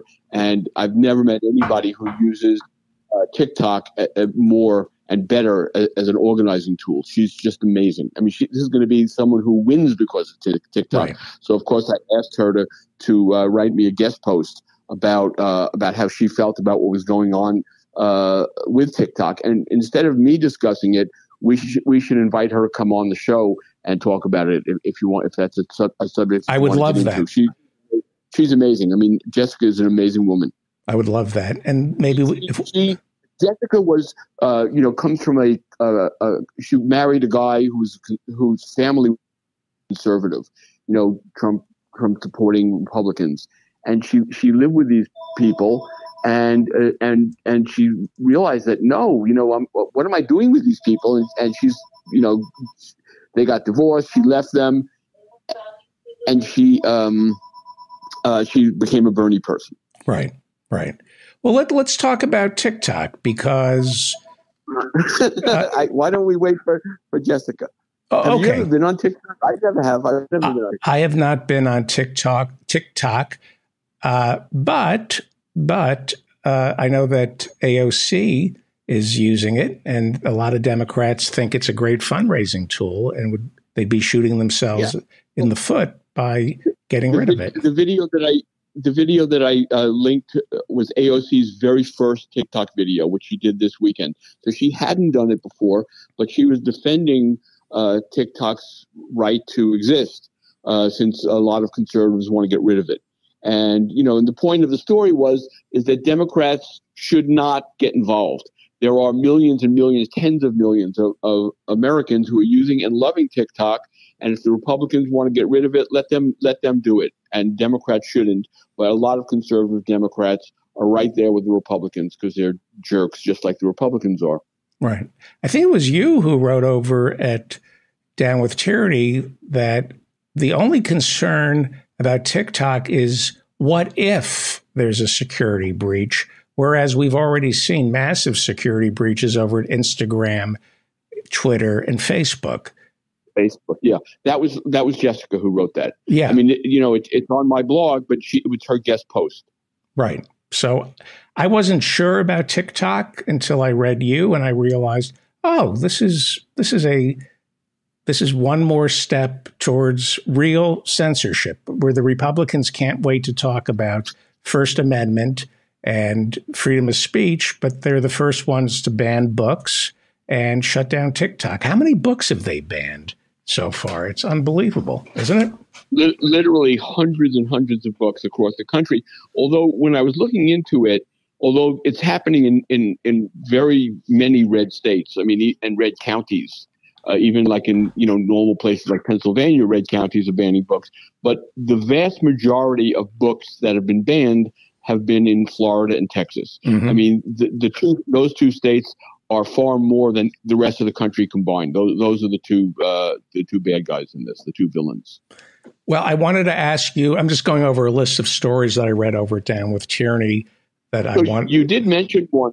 You did mention one, though, that I thought was interesting, that I thought would be interesting for our listeners. Okay. And this is about, I think it started, when I started writing it, let me see, the title was Bernie Was Right, There Should Be No Billionaires. Right. This is your latest. Oh, okay. So, yes. So I started writing about billionaires in general, but then that's when I sort of contacted Hal and started talking to Hal and saying, there were a lot of, I don't know if they were billionaires at the time, but they were in effect the richest people in Germany, and they would have been billionaires in today's money. But in other words, the richest families in Germany were the people who were funding Hitler. And literally, the top families were giving Hitler the money, even in the late 1920s and into the 1930s. And the Nazi Party wouldn't have existed without these very, very wealthy people. None of whom got in any trouble. Like literally, they all walked away scot-free, and their families are, billionaires today. You bring up the book. We had the author of that book, Zhang, on our show 2 times last year. What is the name of that book? An old friend of mine. David DeJong. David DeJong. It was, David DeJong. Right. And his book is called, it actually did really well, called Nazi Billionaires, The Dark History of Germany's Wealthiest Dynasties. But what I asked Hal about, I discussed it with Hal at some length, and then I said, there are a lot of Jewish billionaires. Oh boy. Jewish billionaires who are giving a large amount of money to the MAGA movement, through both to Trump and to his committees. And I said, could you write a poem for me in the style of Yitzhak Manger? So Yitzhak Manger, who passed away in 1969. So this is a guy who was born in 1901 in what was then the Austro-Hungarian Empire. Now it's where he was born is now Ukraine, and he lived around Eastern Europe. He lived in Bucharest for a while. He did his greatest work when he lived in Warsaw, and just before the war, he wound up getting deported from Poland, and he wound up in England. Luckily for him, otherwise he would have been killed. And then eventually he moved to New York for a very short time. He didn't like London very much. I don't think he was crazy about New York, and he wound up going to Israel. He lived there for 11 years before he died. But he's considered one of the greatest Yiddish poets. And so I asked Hal, can you write a story or a poem, I should say? When you say Hal, you're talking about artificial intelligence. That one from 2001 from that movie? Right. But you're using artificial intelligence. Yes, Hal. And how do you Hal, HAL stands for something. I can't remember what. It's IBM. It's one letter over from IBM. That's how they came up with it. That's how Arthur C. Clarke came up with HAL. HAL is IBM. Oh, really? Yeah. Because it does stand for something that HAL comes from, actually. No, each of those letters. HAL is IBM. It's just one letter over in the alphabet. That's in 2001. That's how Arthur C. Clarke came up with it. Okay, I'm gonna have to tell you what it means. Okay. Because it does mean something. When I was doing my research, I came across it. I didn't know. Okay, here it is. Heuristically programmed AL algorithm. So H is heuristically, and then programmed AL algorithm. Heuristically programmed algorithm computer. Okay. And that predates 2001, or did they come up with the acronym? No, that is from the movie in 1968. Okay. Called 2001. Anyway, I'm wrong. So here I asked Hal. Well, maybe not. I think both things could be. Why don't you ask Hal? I can ask. Hal gets very uptight when I ask him things about Hal. He sometimes, if we're having a good conversation and it's going on for a while, and I slip it in, he's cool. But if I just start talking about it, he gets wild. Okay, can you slow down for 1 second? So slow down for 1 second, please. Because I was reading Down with Tyranny, and it is now, I don't want to say lousy, but lousy with poetry from artificial intelligence. You made your bones, as they say, in the record industry. You ran Reprise Records, Warner Brothers. You gave us you promoted all these great punk stars and Stevie Nicks and Chrissy Hynde and all the women I'm in love with. You are now toying. Joni, don't forget Joni. You are now toying with fake poetry, which begs the question, what would have happened if this were around when you were in the music industry, considering how most of the time nobody really pays attention to Bob Dylan's lyrics? We'll give him a Nobel, but you can get away with some really bad lyrics by not enunciating. What does this mean for poetry and, most importantly, rock music and lyricists? Well, first, I can't get beyond what you just said about people not paying attention to lyrics. I don't know who those people are. Everyone I know does pay attention to lyrics, and sure, I guess there must be some that don't. Okay, Howie, Exile on Main Street is one of my favorite albums. I just found out that one of the songs was about Angela Davis. After listening to it for 30 years, I've actually sat down and read the lyrics. I went, oh, it's about Angela Davis. Mick Jagger, you can't understand a word Mick Jagger is saying. Yeah, but I mean, that's the reason why, at least when we were kids, we had albums, and they very often would include the lyrics in the sleeves. But oftentimes they want it to be more chant-like without you knowing what the lyrics are. I even think John Mellencamp admitted that sometimes it's better if you don't know what the lyrics is, because your brain fills it in for you, and it becomes what you want it to be.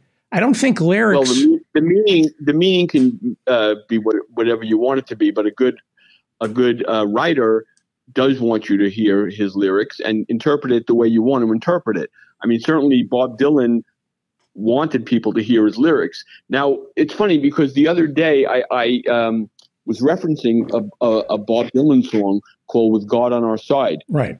But rather than use Bob Dylan's, I think is one of Bob Dylan's greatest songs. I think it's absolutely a masterpiece. This was your attack on the evangelicals. You were going after the evangelicals. Yeah. Well, yes, because anyone who, not just the evangelicals, but the Orthodox Jews and the Muslim fanatics and the Hindu fanatics. I mean, everybody who says God is on their side, they're all the same. Mm-hmm. And I'm saying that they can't be part of government. That these people are insane. They can't be part of government. And any government that they're part of turns into a fascist authoritarian regime, whether it's in Israel or in Iran or in India, in Modi's case, wherever they are. So, but the point is that I didn't use Bob Dylan's version of the song. When I ran it, I ran from a band called Wire Train, which was on my label, 415 Records, before I came to work at Warner Brothers.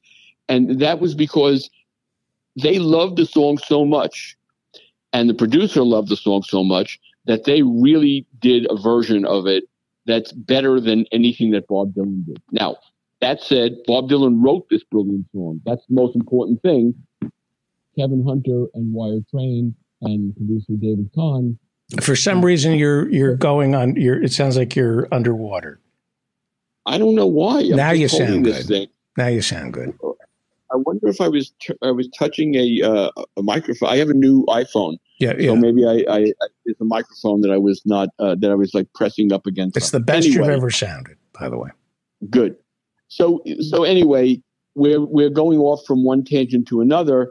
But what I was trying to get to is, I mean, you asked me an interesting question about the efficacy of Hal doing poems, and just when you called just now, I was writing about how I'm not satisfied with a couple of things he did for me.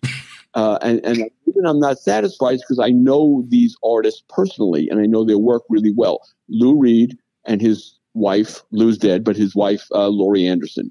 And I asked Hal to write for me songs that they could have written about the MAGA movement, had they written about the MAGA movement.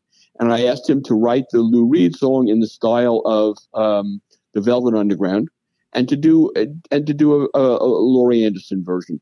And he did, and they were okay, but that was not a song that Lou Reed would ever have written the way he did it, and certainly not Laurie either.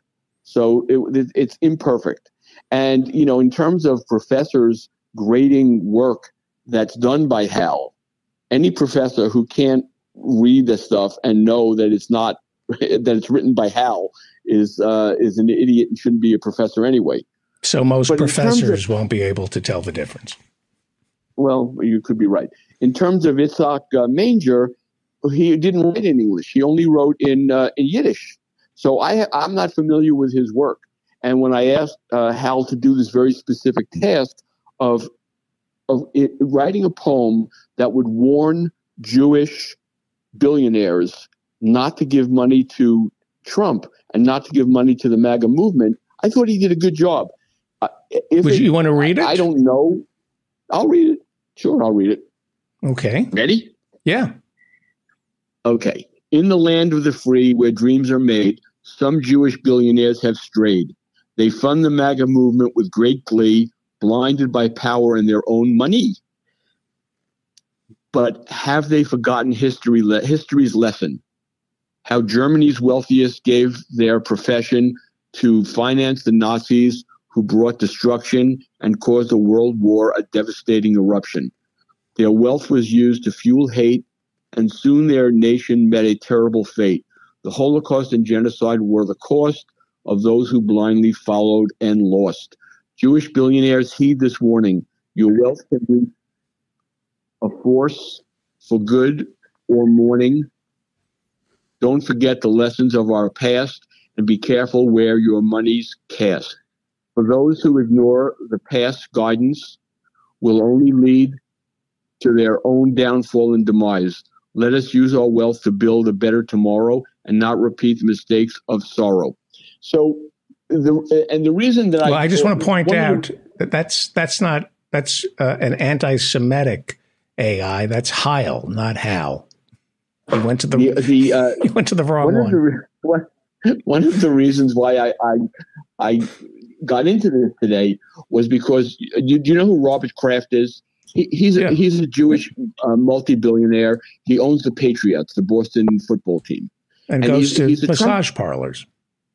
He does go to massage parlors. Although that's been erased from the memory bank. He's a Trumper, and he has given millions of dollars to Trump and the MAGA movement. He also gives to Democrats, usually very conservative ones. But he is definitely a Trumper without any question. Well, as of tonight, he is spending $25 million in an ad campaign that's going to run for the first time on The Voice tonight. And he expects that every American, I don't know how he expects this, but he expects that every American will see one of these 6 ads 10 times over the next 6 weeks. And these are ads that are trying to combat anti-Semitism. Well, how did this anti-Semitism blossom in the United States in the last 2 years to such a big extent? Because people like him gave so much money to the MAGA movement, which is the most anti-Semitic movement in contemporary America. So that was what inspired me to discuss this with Hal and to get him to write that little poem that I just read. Mm-hmm. And I don't feel I gave it justice in the read. I'm sorry. Well, my mind is spinning. You got me going off in 2 separate directions. One, I want to stay with you usually do that to me. The artificial intelligence. I'm fascinated by, but I find it very haunting. You know, when you bring up Kraft and Sheldon Adelson, who passed away, but the wife is still alive, and still giving money to Republicans. These ultra-Orthodox Jews who are as bad as the evangelicals when it comes to their support and bigotry and yes, they're exactly the same as the evangelicals. They're the same, and the same as the Taliban, and the same as the nutcases in India that stop trains and kill all the Muslims on the trains. These are all crazy people. And we're seeing it with Netanyahu in Israel, who here's a man, Netanyahu, the current prime minister, who has made his bed not just with Donald Trump, but with Viktor Orban in Hungary, who's an anti-Semite, who, when you say George Soros, you're saying Jew. Bibi Netanyahu is making his bed with anti-Semites, people who would march him into an oven. What is he thinking? Is he that stupid, or does he have some plan that doesn't? How do you explain the stupidity of these far-right Israeli leaders? I think in the case of Netanyahu, it's just a survival instinct. He is on the verge of going to prison, and he'll do anything to keep himself and his wife out of prison. He's a criminal. And the law is closing in on him just the way it's closing in on Trump. And Trump would just as soon bring down the whole country than wind up for one day in jail. But, you mentioned earlier that Netanyahu, when you were reading the news, that Netanyahu was postponing the, this judicial reform, so-called reform. And yes, he is. But it's interesting. He fired the defense minister. Another member of his cabinet said he agrees with the defense minister, in effect challenging Netanyahu to fire him as well. The consul general in New York, the Israeli consul general in New York, tweeted 2 words, "I resign." And there's a general strike. Ben Gurion Airport closed down. Mm-hmm. Big international airport. All of the presidents of universities are going on. Presidents of universities are going on strike. Yeah. Everyone is on strike. The biggest labor union in the country is on strike. And Israel is like the United States. It's very, very divided, evenly divided. Netanyahu only won because their system, their electoral system is very screwed up. And enough small left-wing parties didn't get enough votes to get any seats in the parliament, and because of that, Netanyahu wound up with the most seats, not by many, just a couple. But the fact of the matter is if all of the left-wing parties would have just gotten behind 1 or 2 parties, they would have won. So it's a very screwed up electoral system. The election was awful. Netanyahu is acting as though he had this landslide victory when he didn't even have a victory. Right. It's what right wingers do all the time. Let me throw you a curve. Let me throw you a curveball. I just want to finish this thought before we go to something else, which is that the number one fascist in the country, this guy, I think Ben Alvin or something, said that if Netanyahu doesn't go through with the reform of the Supreme Court, he would quit the cabinet. So I don't know what happened today when I mean, at first Netanyahu withdrew his statement that he would do it, he would postpone it, and then he went ahead and did it. So I don't know what he promised this Ben Gvir, and I don't know, maybe Ben Gvir is leaving, which would be great since he is literally the worst Nazi in a fairly Nazi cabinet. Right. Now you were going to... Yeah, I read an article. I wanted to ask you about this. It's a bit of a curveball. I was reading Foreign Policy last night, and forgive me, I forgot the author of this piece. He said that there's a minor civil war going on in Israel, and it's reminiscent of the antebellum North, where 20 years before the Civil War, people in the North were fighting over everything other than, we got to get rid of slavery. They won't address the elephant in the room. And he said the fighting in Israel right now is they're not addressing the elephant in the room is, what are we going to do about the Palestinians? We are committing we're a human rights disaster. We are an undemocratic state, and we're acting as if everything's fine, and it's not. Well, that seeps into everyday life, and you start turning on one another. Until they address the Palestinians and the Arab community living in Israel and Palestine writ large, the Israelis will eat themselves alive the same way America did before the Civil War, before we resolved slavery. You can't have this kind of sin taking place and ignoring it without it eventually consuming you. Yes. Okay. You're right. I agree. Artificial intelligence. The guy who I just mentioned, this guy Ben Gvir, or I could be pronouncing his name wrong. He is the Minister of Security. He is literally the one who wants to exterminate the Palestinians. So you don't want him involved with determining what happens to the Palestinians who live in Israel. You don't want to get him anywhere near it. So really the start of this is getting rid of Netanyahu's extreme right-wing government. And American Jews have to pressure Biden to tell the Israelis to get their arms around this situation because it's unacceptable. It's unacceptable. Right. Well, I mean, the American Jewish billionaires like Kraft, for example, who has spent millions and millions of dollars propping up the Israeli government and the Likud party, he and many, many others, they don't have to go through Biden. They can go right to Netanyahu. Right. But there's some of that happening now. But remember, the Republican Party is AIPAC. There's now no difference between AIPAC and the Republican Party, and you've got so many Democrats, probably more than half, who are also enthralled to AIPAC, including Hakeem Jeffries, the head of the and Chuck Schumer. So we have a real problem there. Yeah. The Israelis, if they're going to solve this, I am afraid it's not going to be with any real help from or guidance from the U.S. Okay.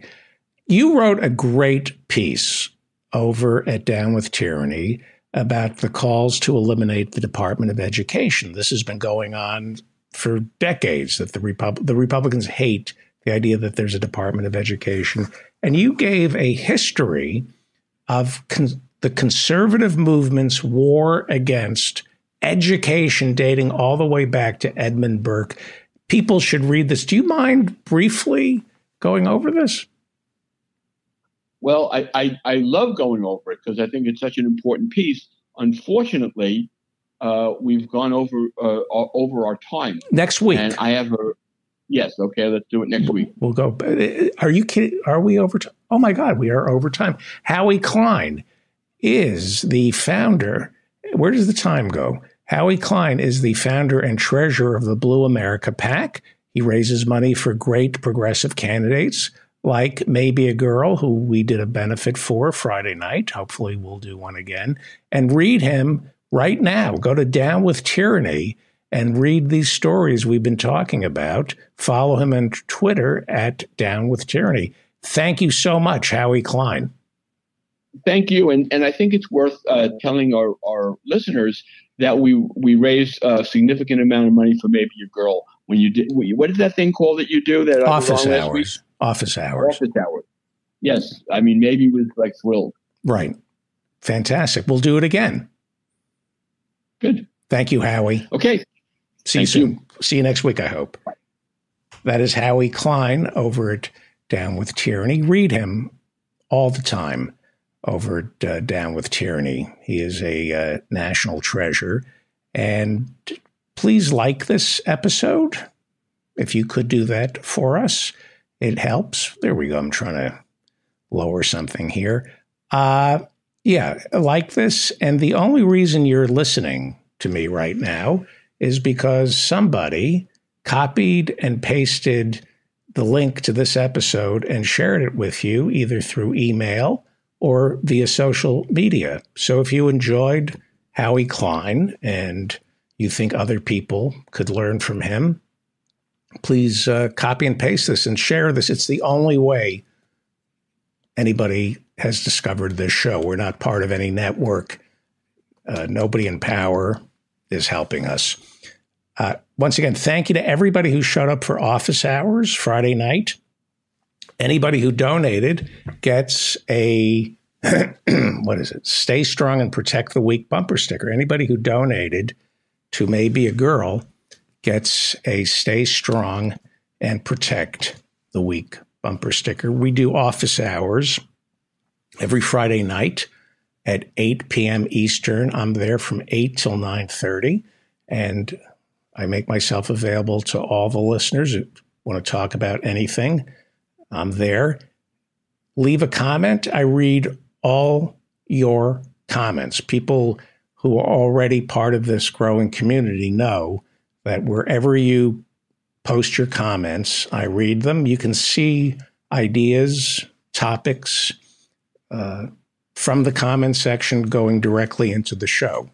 A lot of things you tell me to talk about, I talk about. So the comment section has become a lifeline for this podcast. So thank you for leaving comments, and please subscribe to my newsletter. Please subscribe. Thank you, Dr. Mordecai Cassius Marcellus Jones. He just sent me a super sticker. I have new technology that can tell me if somebody sent me a super sticker. Please come to office hours and sign up for my newsletter. It comes out every Friday, and in it, you get the link for office hours. Go to my website for all that information. I'm David Feldman, reminding you to stay strong and protect the weak.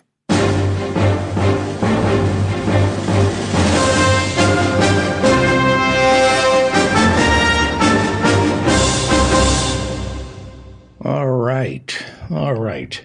Hey, I want to thank everybody for showing up for Friday's big fundraiser for Maybe a Girl. Thank you. We had a nice turnout, and we raised some money. Thank you, Howie Klein. Every Friday night, we're going to be doing either fundraisers or lectures at office hours.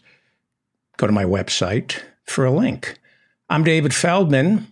David Feldman has the night off, and this is the mop-up. I don't feel like doing anything tonight, right? Go watch my 20th anniversary of Iraq. I thought that took a lot out of me. All right. This is the news. As Manhattan District Attorney Alvin Bragg prepares his hush money indictment, former President Donald Trump spent most of Friday at Mar-a-Lago feverishly practicing his perp walk. That's Trump practicing his perp walk. He wants to look good. Trump on Friday took to social media and complained that only 10% of the people living in Manhattan voted for Bragg, which is still 10% more than the people living in Manhattan who voted for Trump. Trump warned that if the Manhattan DA puts him in jail, there will be, quote, death and destruction. Yeah, of Trump's butt. I'm taking the night off. Oftentimes white people sent to prison run the risk of being forced to join a white extremist Nazi gang. Luckily, Trump doesn't have to worry about that since he's already a Republican. Since there was no arrest this week, Trump was able to appear at his big rally in Waco, Texas, Saturday night. Here we see MAGA supporters in Waco lining up early Friday morning just to get a good seat for Trump's big speech. They're just, look at all those Trump supporters lining up to see him. Wanting to savor his 15 minutes of fame, Manhattan District Attorney Alvin Bragg walks the more fashionable streets of New York City's Upper East Side, approaching attractive women with, "Hi, I'm Manhattan DA Alvin Bragg, and right here in my breast pocket is an Alvin indictment for you to meet me for drinks at the Carlyle in 15 minutes. He carries an Alvin indictment to pick up women. Clearly unnerved by indictments pending in Manhattan, Georgia, and Washington, D.C., Donald Trump kept interrupting his speech in Davenport, Iowa, by pointing to members of the crowd and shouting, "Are you a process server? How about you? Are you a process server? How about you? No, the ugly one. No, the other ugly one. Are you a process server? No, not you, the ugly one sitting next to the fat one. No, not the fat one. Okay, you see that row of disgusting pigs? No, not that row of disgusting, morbidly obese pigs. Okay, you see that row of horse-faced dogs behind the row of saggy old people in front of the row of flatulent, greasy, toothless cretins? Are you a Forget it. Arriving at the second floor to step out, Senator Elizabeth Warren was ambushed by reporters demanding her response to Senator Lindsey Graham's allegation that she was the one who just passed wind in the elevator. As usual, Fed Chair Jerome Powell can't remember if raising interest rates is good for inflation and bad for unemployment, or good for unemployment and bad for inflation. After announcing his 9th interest rate increase in a row, Fed Chair Jerome Powell slinked out in shame after his press conference turned hostile when he began reading the first 3 chapters of Indigo Kiss, a 19th century romance novel he's working on that takes place in the antebellum South.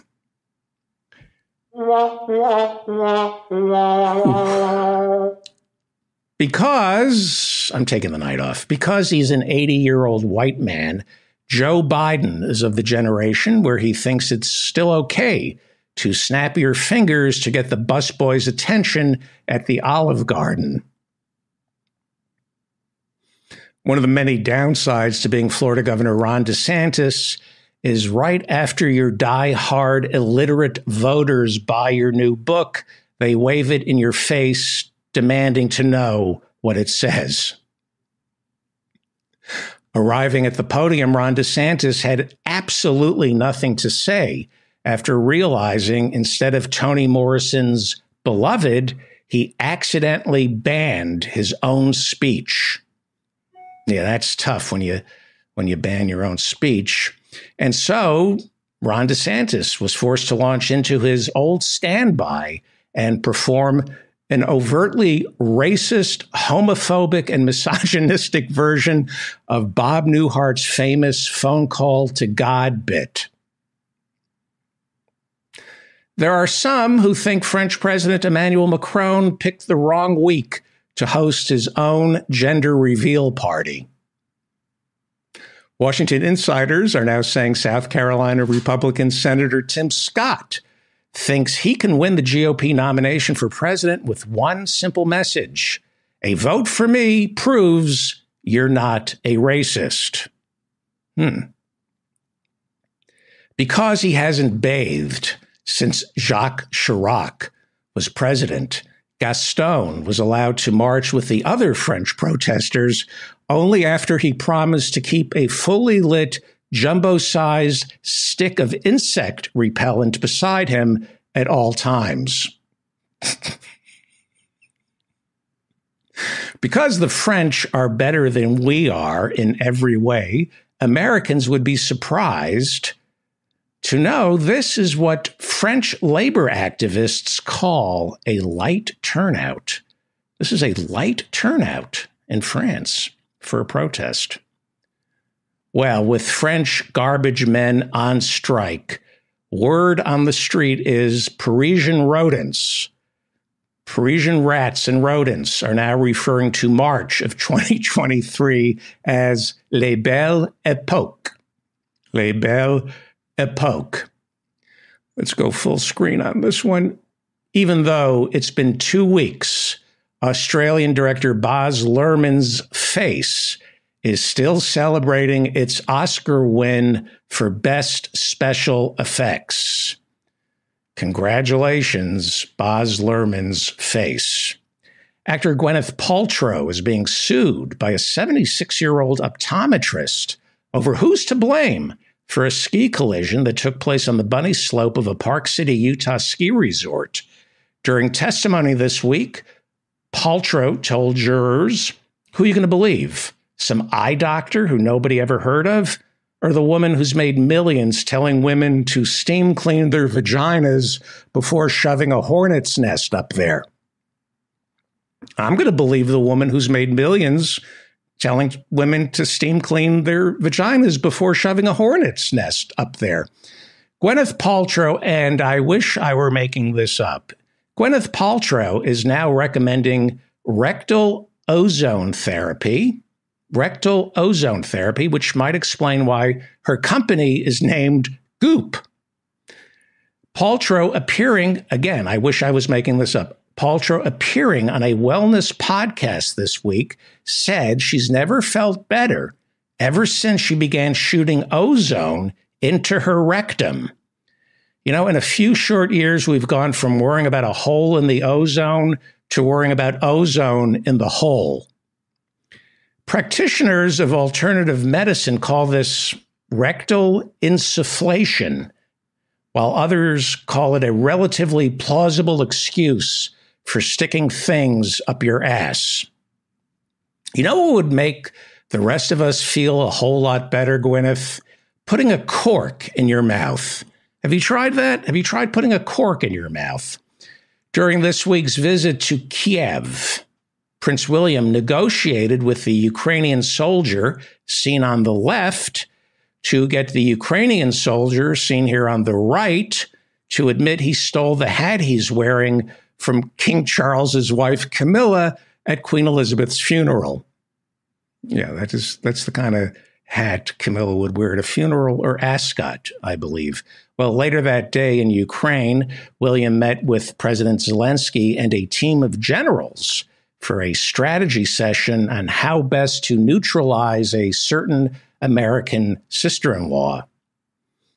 In Moscow on Tuesday, meeting with Vladimir Putin, President Xi Jinping excuses himself, saying he must go to the bathroom and do number 5, which is code for beef and broccoli. This portion of the David Feldman Show is brought to you by George Soros, bringing you one world global government and FEMA death camps since 2005. Well, because it's all about egalitarian awareness, French riots always offer a choice between smoking and non-smoking. Yes, we must be egalitarian. This is the view of Joe Biden attending a congressional luncheon, looking through Marjorie Taylor Greene's right ear and straight out through her left. If you were going to look at Joe Biden attending this week's congressional luncheon, and this is the view. This picture was taken going through Marjorie Taylor Greene's right ear and straight out through her left, because there's nothing there. Well, Once the world's most difficult and prestigious, the Tour de France this month became the stinkiest. Yeah, that's got to be tough, right? Poor guy. A coward like his father before him and his father before him and his father before him, during riots, French gendarme Michel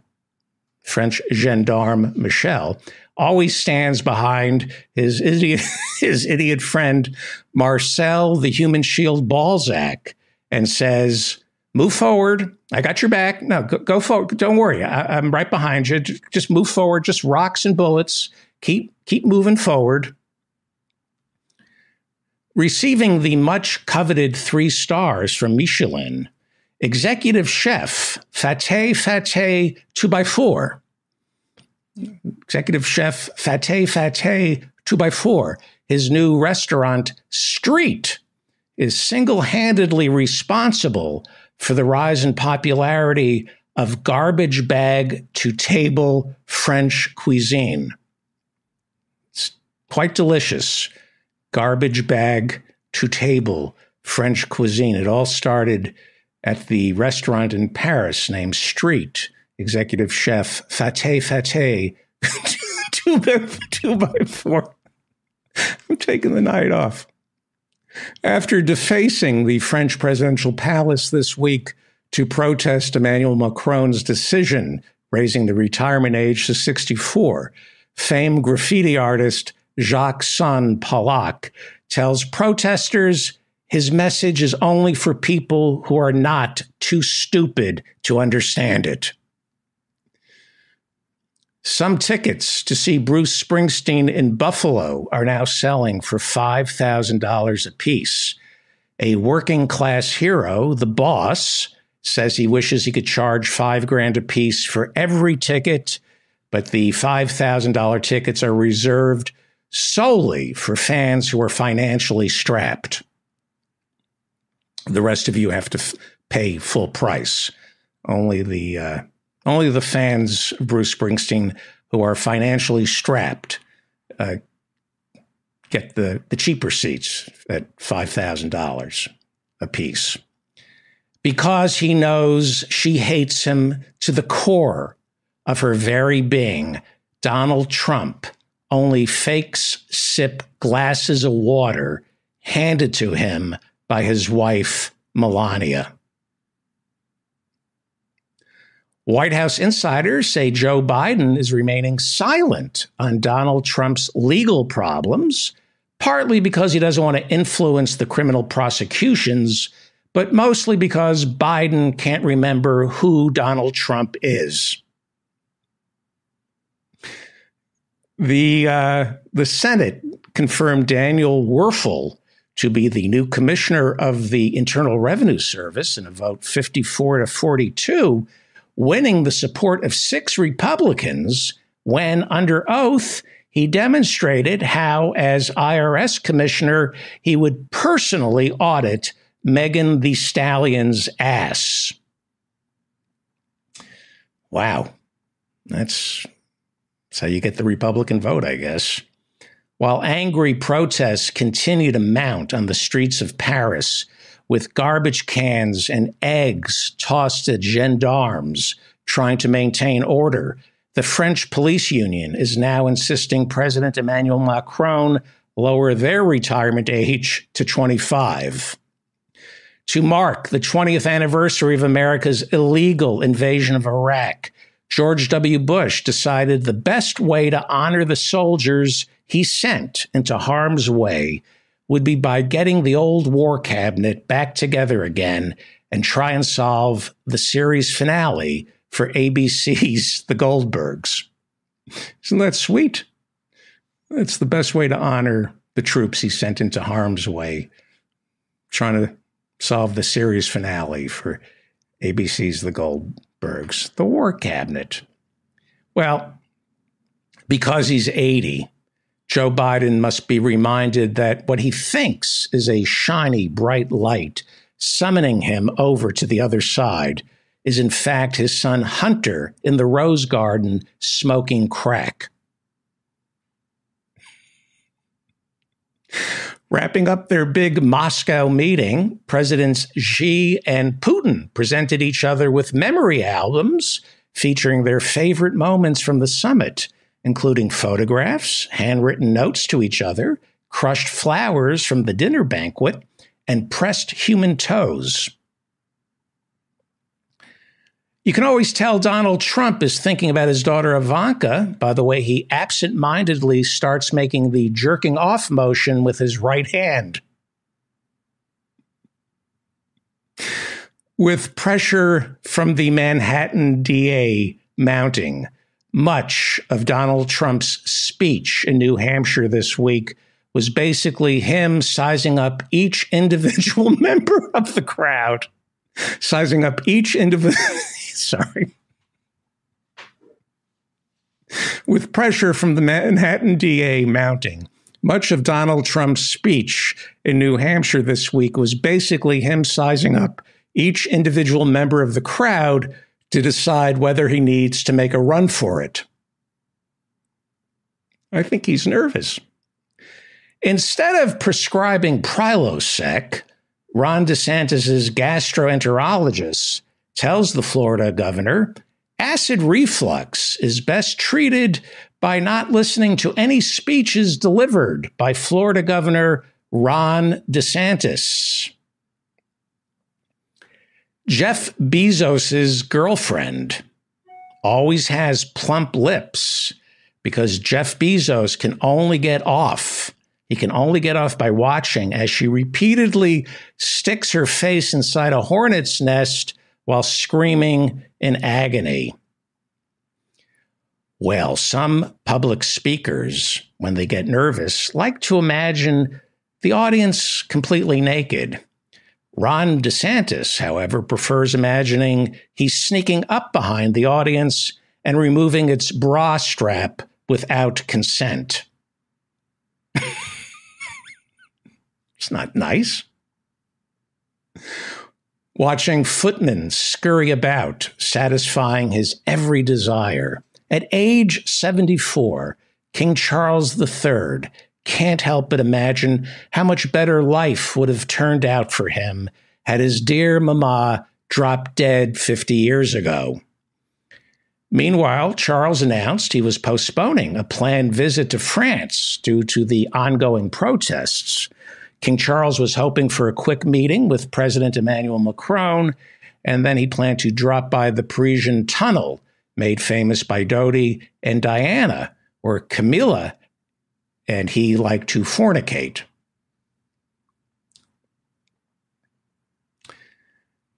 During an official state visit to Canada, Joe Biden and wife Jill asked Prime Minister Trudeau for the name of that guy who can hook them up with some inexpensive Vicodin and Cialis. Because Senate Banking Committee Chairman Sherrod Brown suffers from extreme mental illness, last week's hearings would not come to order until Fed Chair Jerome Powell showed proof of a fully picked nose.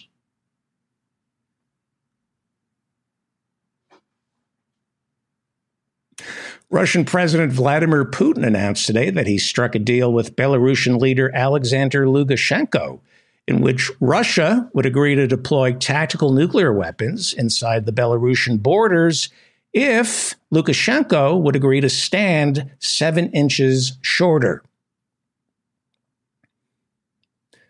A high school principal in Florida was fired after parents complained 6th graders were shown a picture of Michelangelo's David. Parents weren't upset by David's junk. Instead, the Florida parents were horrified that David is depicted holding a slingshot instead of an assault rifle. That would upset the people of Florida. Gordon Moore, the philanthropist and founder of computer chip giant Intel, passed away this week at the age of 94, and I believe we have an exclusive photo of his coffin. Yes, you know it's Gordon Moore's coffin because right there it says Intel inside. I've been David Feldman, taking the night off. I'm not in the mood to do anything tonight. Please like this video. It was kind of lazy, but fun. Saturday night. And what else do you need to do? Subscribe to this channel. Like and subscribe to this channel, please. It helps.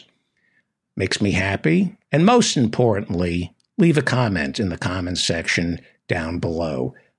My regular listeners know that my show is shaped by your comments. I read them. And the only reason you're listening to this show right now or watching this show is because a friend of yours had the wherewithal to copy and paste the link to an episode and either share it via email or on social media. If you want to help me, if you want to thank me for this show, the best way to thank me is by copying and pasting this episode. I'm not sure you're going to want to with this one.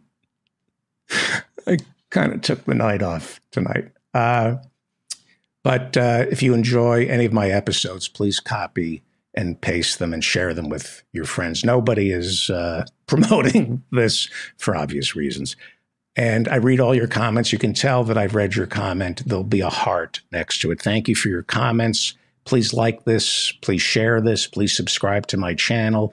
And please subscribe to my newsletter by going to davidfeldmanshow.com. My newsletter comes out every Friday, and it contains the link for office hours. We do office hours every Friday night from 8 till 9:30. I make myself available to all my listeners from 8 till 9:30 Friday night at 8 p.m. Eastern.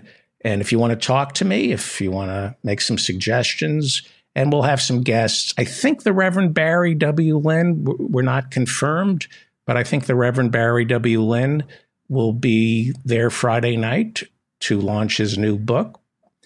And maybe Professor Adnan Husain will be talking with him. And I think we'll do a recording session for the podcast Friday night. So if you'd like to watch how we record the podcast, come by. Thank you for coming by Friday. Last Friday, we raised some money for Maybe a Girl. Thank you for donating. And the people who were there and donated to Maybe a Girl, who's running for California's 30th Congressional District, they all got a Stay Strong and Protect the Weak bumper sticker. Well, they're going to get one mailed to them. It's a virtual meeting on Zoom. You should show up. Nobody's going to see you. Nobody's going to hear you. You can just lurk. If you want to talk, you're welcome. If you just want to listen, you're free to do that. Is that everything? It is. Okay. Thank you for watching this. I'm David Feldman, filling in for David Feldman, reminding you to stay strong and protect the weak.